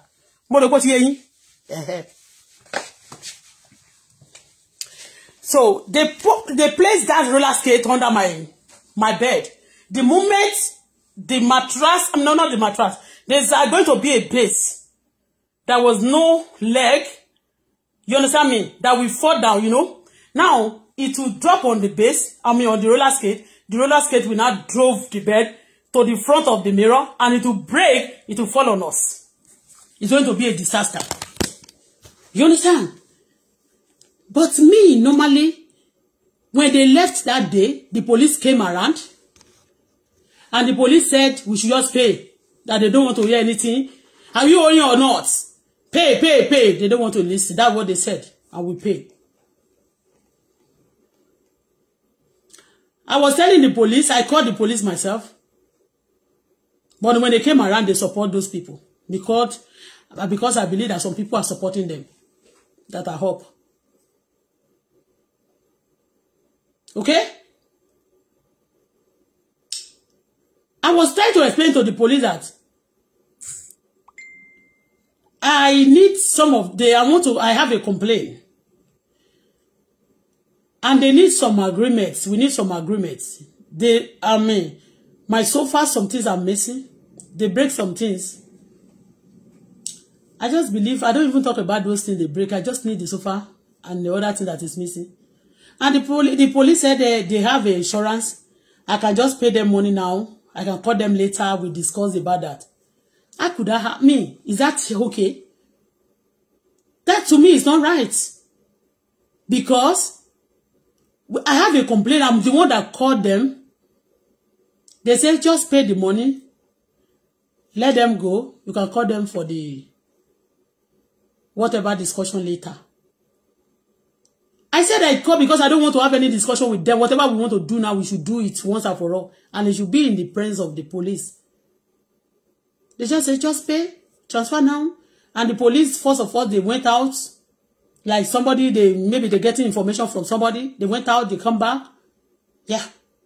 They just say, just pay now. And these people, they do away with the leg of my, sofa. They left it like that. No leg was found. The leg of the bed also, I have to go and buy, I pay for another base, another things to come and fix that bed properly. We used our sofa then, a lot of things like that. They do away with all those crimes they committed. They stole. Later when I checked my bag, a lot of things were missing. I don't know how these people opened this bag.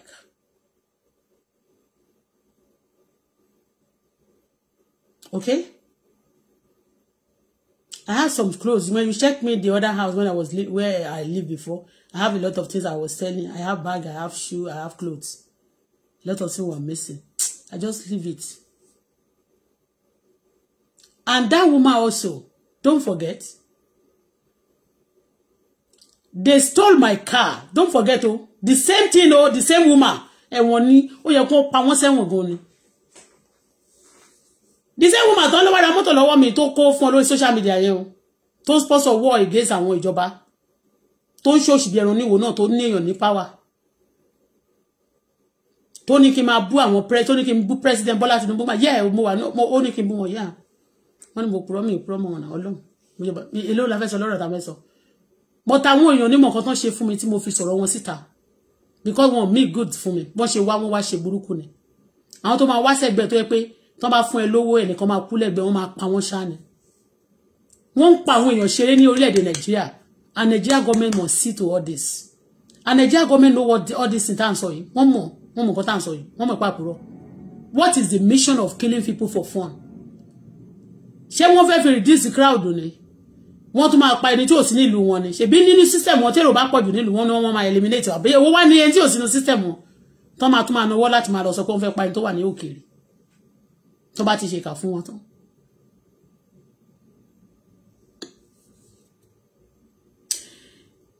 Wọ́n shit mi àwọn lórúkọ they do away with it. They do, what did I tell you? They do away with it. Nothing being done. They break the dining, they spoil everything for fun. In those spoil yẹn títí mo ṣì manage lónìí o. No ni mo manage. Wọ́n fọ́. Tọ́ bá fọ́ tọ́ máa ní èlò ni àwọn máa rà mí, àwọn máa wà rówó wà rà mí. waster of the spirit. Ìgbà tí mo complain pé wọ́n fọ́ gbogbo kini yẹn gbà yẹn. Wàsíù olórin kan tí Wàsíù kọ. Yes. Inú wọn náà á dùn, inú Wàsíù inú tó ń pè Pasuma náà á dùn. Àwọn ọmọ wọn àtẹbí wọn àtàwọn tó jẹ́ fans àtó tẹ́ ẹ̀rẹ́ wọn inú á máa bí wọn pé wọ́n sọ̀rọ̀ wọn.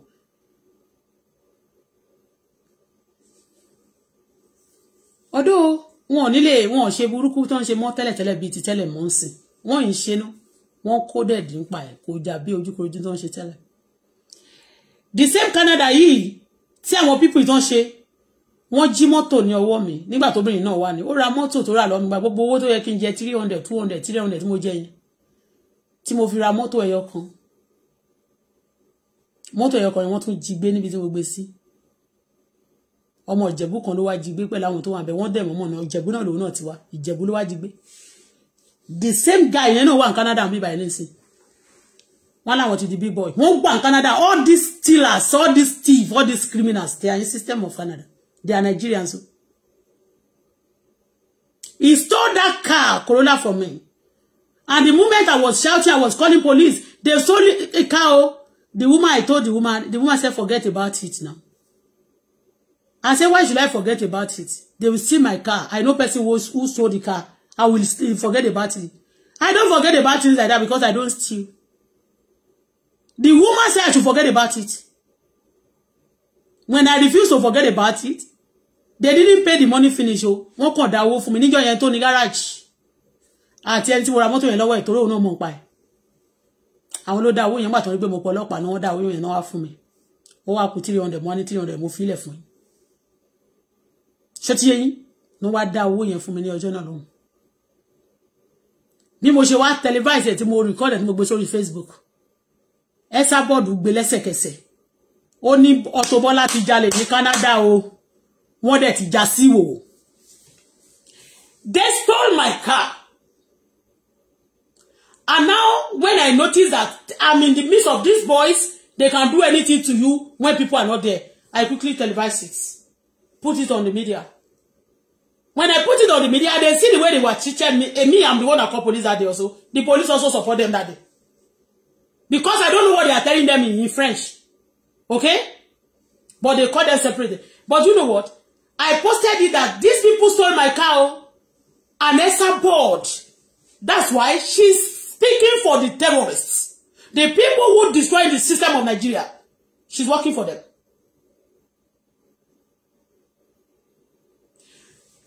Quickly, I'm the one complaining. And she heard that I'm the one complaining that they stole my car. And this is the eyes of these people. She posts me on her page on 30-something million and said to the whole world that I stole a car in Canada. And they stole my car.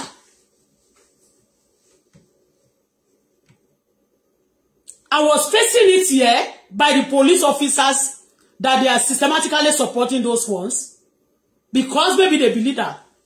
I believe that some people in power, I don't know, but I know something is going on. It's not normal. And it's not spiritual, it's physical.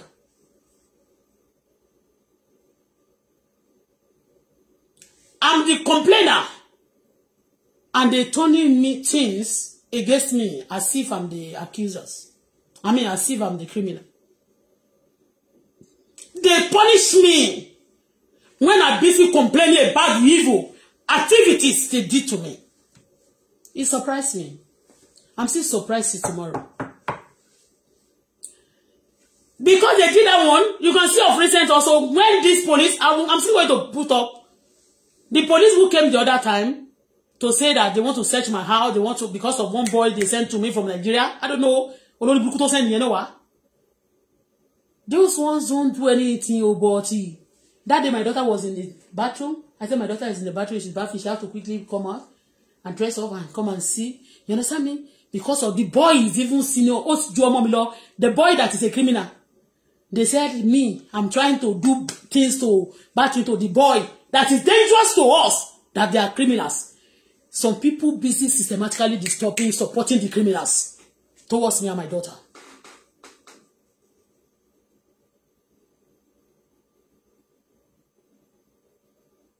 I'm saying it to the whole world, but see, I did say terrorists. Pasuma is a musician. They are all celebrated of Nigeria. They are terrorists. A lot of things is going on in the system all over the world. A lot of people, you think they are good people, they are criminals. No respect for criminal, no matter position.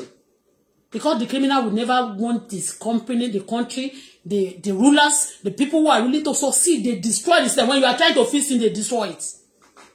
When you are trying to fix it, they destroy it. And we are still on it complaining, bitterly up to date.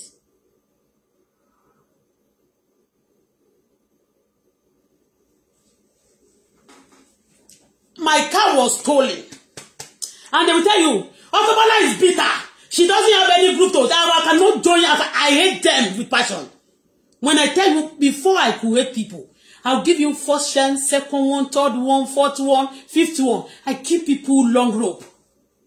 But there's limit to everything. Because people you are forgiving that they are not forgiving themselves. They are not even repent from what you say you forgive. Before you can forgive people, you have to, those people have to realize what they did.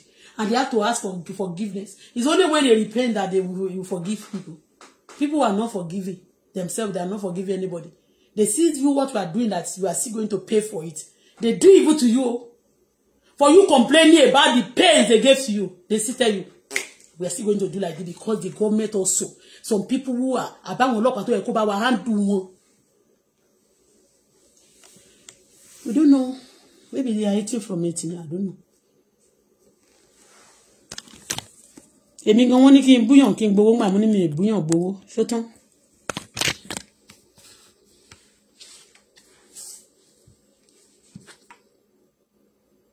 Wọ́n jí mọ́tò mi gbé the same thing náà gbà tó bẹ̀rẹ̀ náà wà ní. Ó lè ṣe rí gbogbo wọn tó bá ti fúnyàn lówó lórí Facebook tó bá ti ṣoore fúnyàn. Irú ọmọ tó ló kú lẹ́nu ọjọ́ mẹ́ta ńsìn àwọn ní gbogbo àwọn ẹ máa rí wọn tó bá ti kọ́kọ́ fún wọn lóúnjẹ kan oore burúkú náà ṣe wọ́n fẹ́ dọ́gbọ́n mú ẹnìkan kó lára wọn ni. They are killers. Ẹni gbogbo àwọn tó ń kú lórí social media yìí. Àwọn kan sì wọ́n fi èèyàn ṣètùtù systematically ni. Bẹ́ẹ̀ ni. Wọ́n fi èèyàn ṣètùtù systematically ni. When you allow them your system tó bá dé wọ́n ṣoore kan fún ẹ fún lẹ́dí ẹ̀sìn gbogbo òdèdí ẹ bá wọ́n fún ẹ ní ìkọ̀kún gan sí.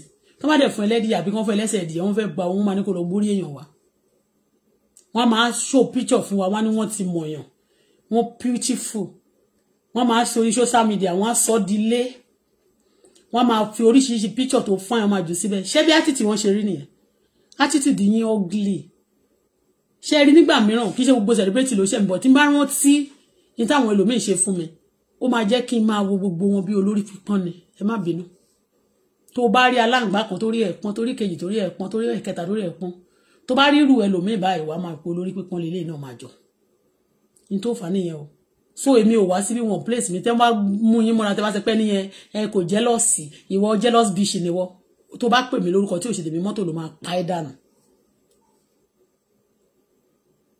All this evil they've done to me you will tell me I will love them tí bá ṣe ń love àwọn kan I'm a stupid person.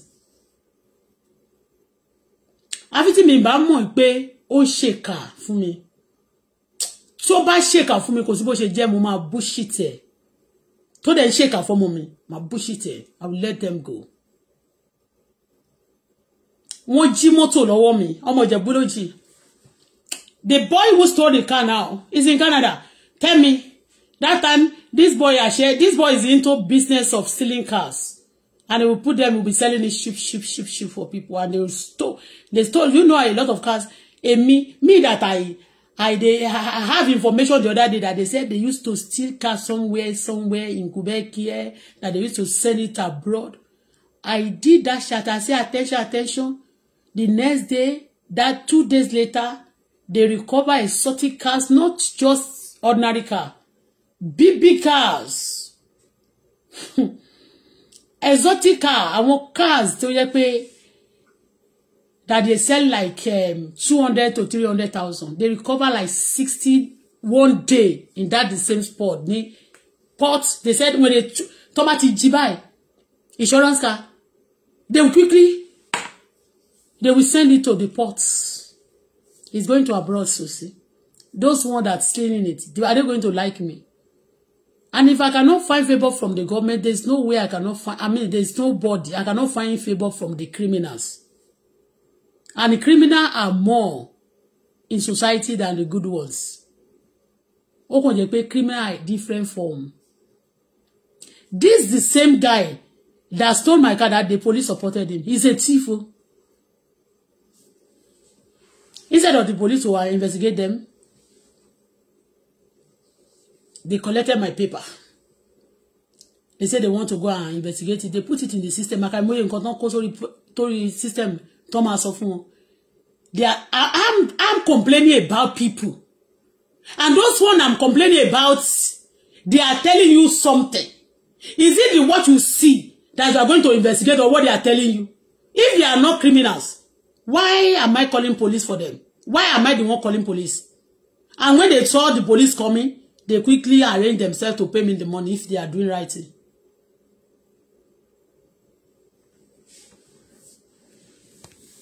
Ìjọba tó lọ lánàá yẹn ní ilẹ̀ Yorùbá ní gbogbo àwọn tó ń ṣòṣì bí ẹran níwòye ṣá Yorùbá ní ó ṣàti yé bye for now ẹ jẹ́ máa ṣé mo ti kíní iná mo fẹ́ ṣe tea. I want to drink tea.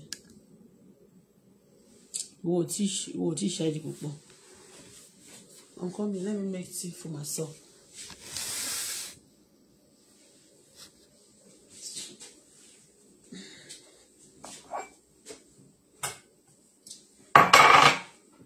Go. You know that. Come on, but I'm not done. I'm going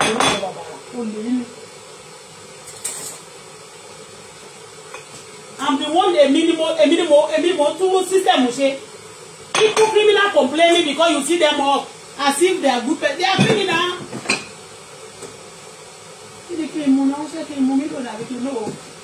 They are more great. Great, and the manager call me your drive.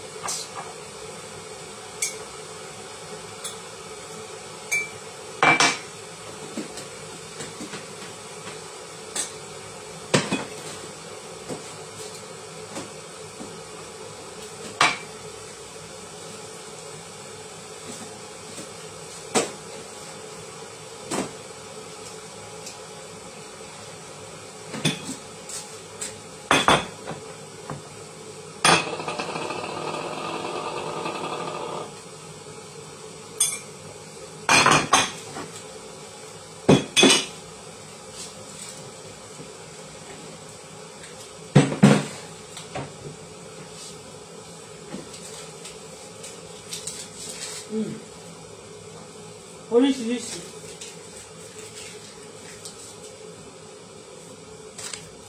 Oríṣiríṣi.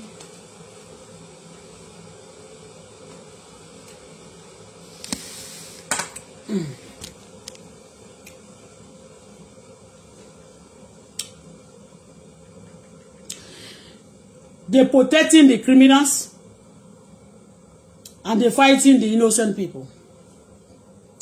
When you protect the criminal, you give him power to the criminal. Yeah.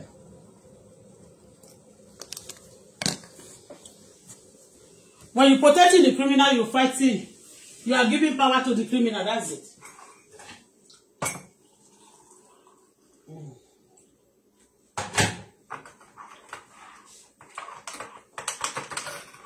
Why did no money in the air?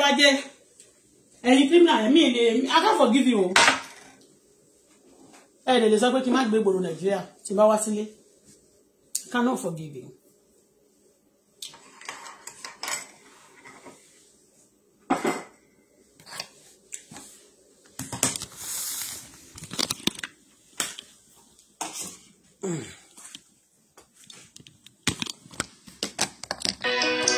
As long as I am.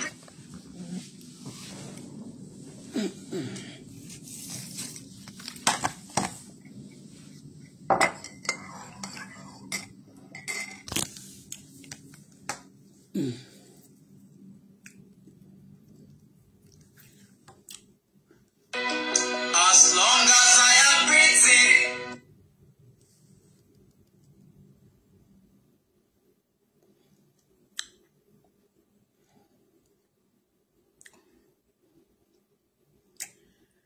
Wọ́n jí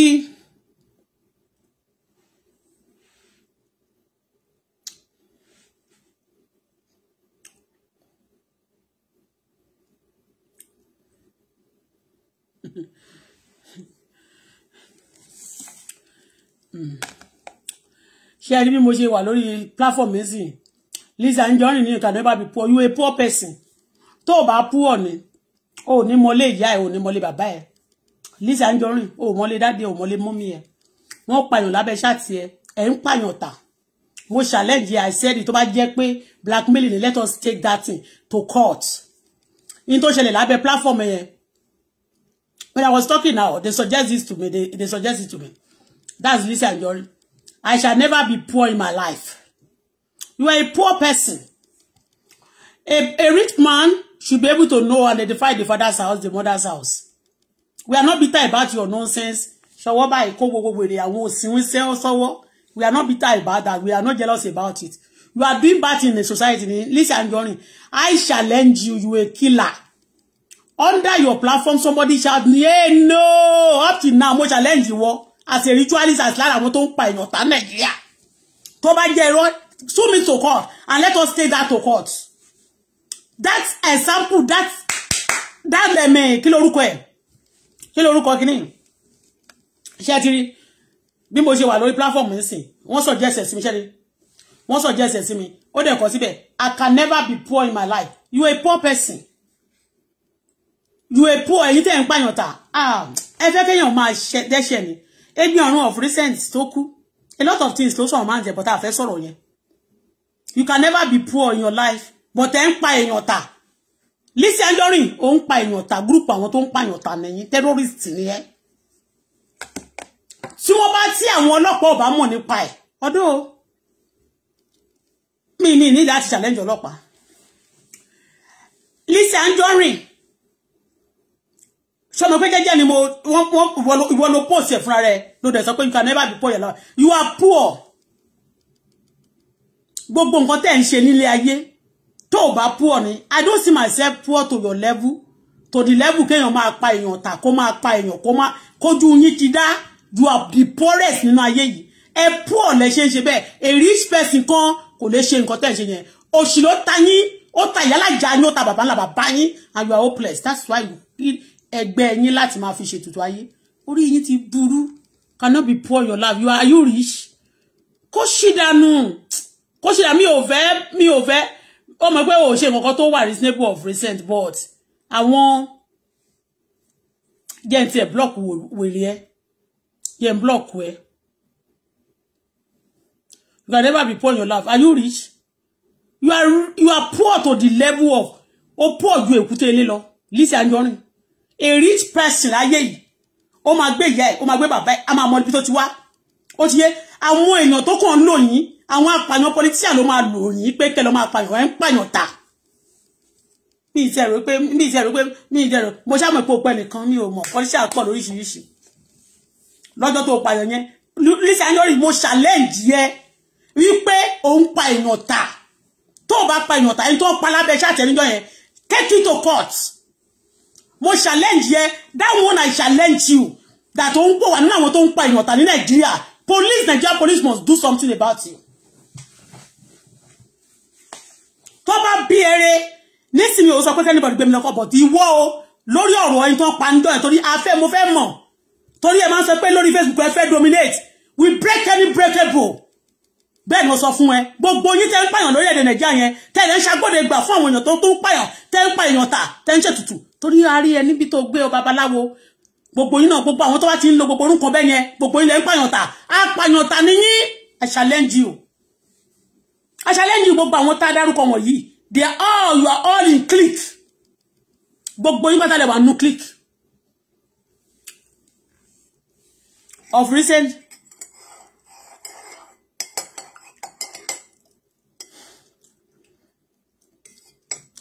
Pastor Ghana ló máa ń sọ síà every day.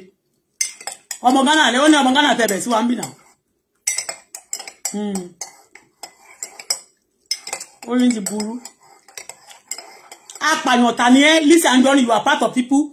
In tó mú wọn fún tó náà ń pàyàn ta ní kíní yẹn. You are part of àwọn tó ń pàyàn ta lórílẹ̀-èdè Nàìjíríà. Kò ń ṣe drug, kì í ṣe cocaine nìkan ló ń gbé. Oríṣiríṣi ìwòwò burúkú ló ń ṣe. Nobody above the law. ó ń pa èèyàn ta wà náà àwọn tó ń pa èèyàn ta ìwọ o pẹ̀lú fídíò yẹn ó ń pa èèyàn ta wà náà àwọn tó ń pa èèyàn ta Nàìjíríà Lizzy Anjorin mo máa ṣe ṣáàtì fún ẹ máa Lizzy Anjorin is part of the people who kill people in Nigeria and sell them to pieces. I mean, selling people. Yeah. Báwo ni mi ṣe máa kọ́ máa wo bí mi ṣe máa kọ́ mi ṣe máa kọ̀ǹpá kí mi ṣe máa sọ together. Cannot be poor báwo. All of you ẹ̀yin guys yín yẹn tó jẹ́ pé nínú yín ẹ máa set ẹni tẹ́ bá fẹ́ pa tẹ́ máa set ọkọ olóyún ta ló pa gosef. Lára yín ó ń lóńdó nígbà tó ń pa. Ẹ ya wèrè ni. Alẹ́ ń ṣe criminal ní society ẹ sọ pé kíní.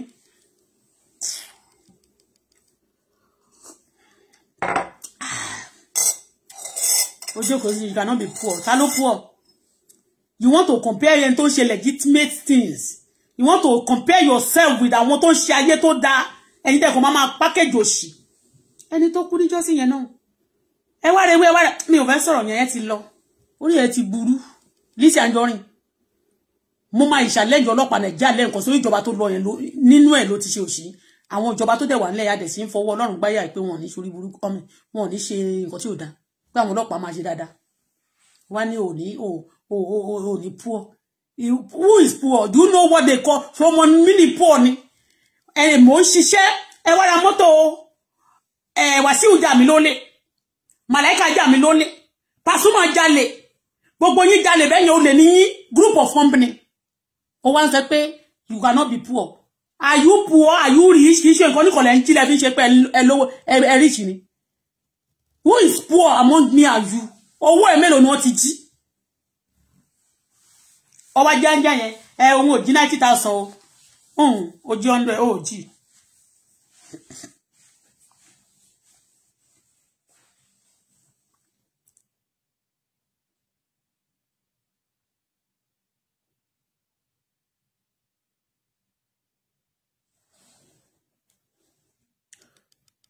No be everyone wey dey online head correct. This one na one of them. Ìgbà tí mo dárúkọ Lizzy tí sórí pé Lizzy orí ẹ̀ ti bàjẹ́, sórí báyìí ẹ̀ ti bàjẹ́. Gbogbo yín ẹ̀yin terrorist lẹ fẹ́ máa control Facebook máa sọ pé don't go and watch her. Àwa gan máa break yín to pieces, ẹ máa break ṣe. Mo máa gbórúkọ ẹ, mo máa challenge ẹ. Gbogbo yín tí bá ti máa challenge ẹ kó jẹ́yàn mẹ́ta lówó máa kọ síbẹ̀. Àwọn ìjọba tó dẹ̀ ń rí sí ètò tó ń rí sí ètò wọn kí gbogbo yín criminal máa wà sórí platform mi mọ́. Àwọn èèyàn tó ń rí sí ètò ààbò àti tó hate terrorism àwọn anti-terrorism wọ́n máa wo platform mi. Ìwọ ni wọ Gaza olórí burúkú ó mọ nǹkan tó jẹ́ Gaza òfò ló máa ṣe. Olórí burúkú àwọn ọmọ olè wọ́n máa tó mú ẹ. Tó bá mú yín tàn nípa yín dànù yẹn náà ní nǹkan. Àwọn tó ń gẹ́yàn tà ní ọ̀nà ọbẹ̀ yẹn tí wọ́n mú lógùn state wọ́n máa béèrè lọ́wọ́ kí lẹ fẹ́ kí ìjọba ṣe fún yín kí lẹ ẹ má máa béèrè silly question lọ́wọ́ wọn mọ́ kí lẹ fẹ́ kí ìjọba ṣe fún yín tó bá ti bá wọn tó ń dúgbò èèyàn lẹ́sẹ̀kẹsẹ̀ má jò pẹ́ ẹgbẹ́ wọn lọ kán yẹgi fún wọn ni yẹgi fún wọn kán pa wọn dànù kán yàgbẹ́ sára kán tọ̀ sára kán kúkú yà lọ sọ́run lórí orí ẹ burú ìwọ tó lù wọ́n Gaza yẹn yóò ní dáa. Wọ́n máa béèrè lọ́wọ́ kí ni wọ́n fẹ́ kán ṣe fún wọn.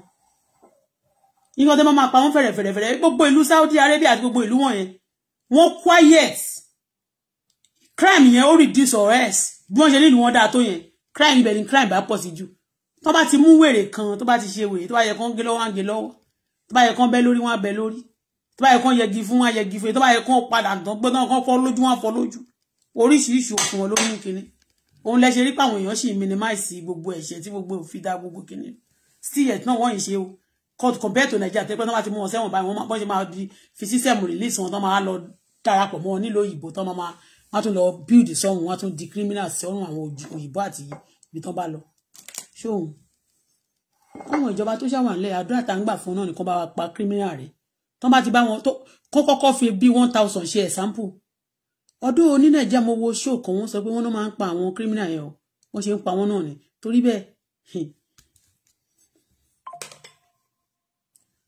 ẹ̀kọ́ ọmọ yín kó wà lè fún yín ní ìsinmi eléyìí táàgì mi kó ṣí lọ́jọ́ I will not be poor in my life. You're somebody doing legitimate job. You won't female compare. You cannot be poor. So origin. She rich person man pààyàn ta ni. Abi rich person man rich person. She rich person man pààyàn ni. So man pààyàn ta. Abi rich person man jalè. Ẹ̀yin olórí burúkú yìí. Terrorist. Owó tí Egbin ọ̀run ní tó ti lọ yẹn sì ṣó gbé dání lọ lò ṣì aláyé bàjẹ́ akánjú wáyé. I'm a bad system. I'm say poor. I will not be poor in my life. I will not be poor in my life. Don't be down to go àwọn money. Don't say pé lọ wá yín wá tó máa pààyàn kiri olórí burúkú.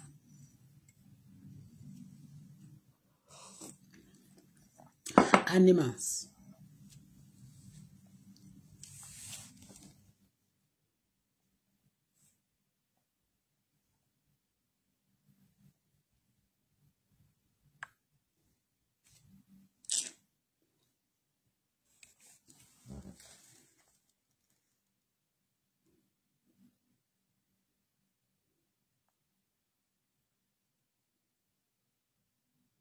Why can people be buying people and then they say they are rich?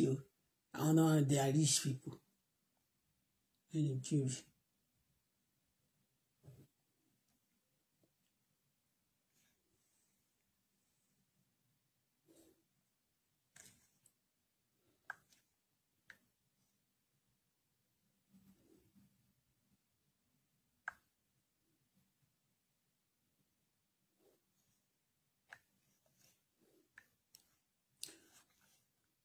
I will never be poor in my life. One week ni ọjà gòkè kan gbé lọ dá Saudi Arabia. I will never be poor in my life. 1 million any bad business one lọ dára dé. I will never be poor in my life. Mo fẹ́ pàdé sí lọ. Ni mo kò tí mo ṣe ń wo platform ẹ fún kò ṣe dànù.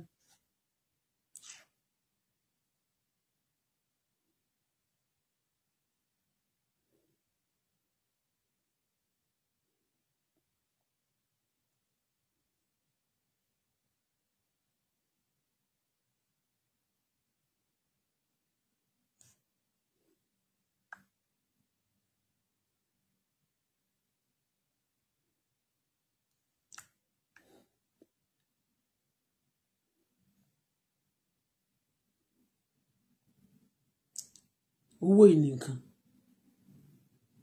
Owó ìnìkan.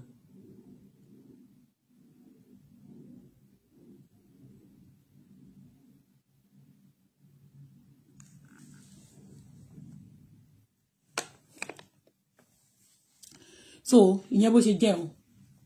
Mo ti fún yín ní little gist. I mean, ìyẹn ṣe gist náà. Mo dẹ̀ ti fún yín ní little things táwọn èèyàn ti ṣe ó ti yé yín mẹ́yẹn.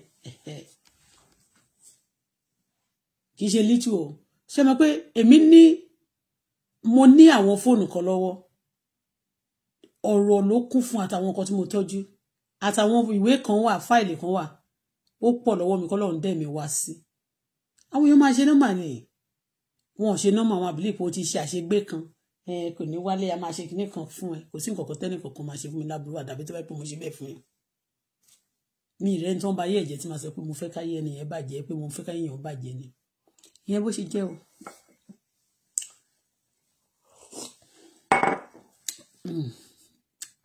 Bye for now. Ìdáhùn. Mi ì tí mú bí tí ó ti yí ìtọ́mọ mi jáde.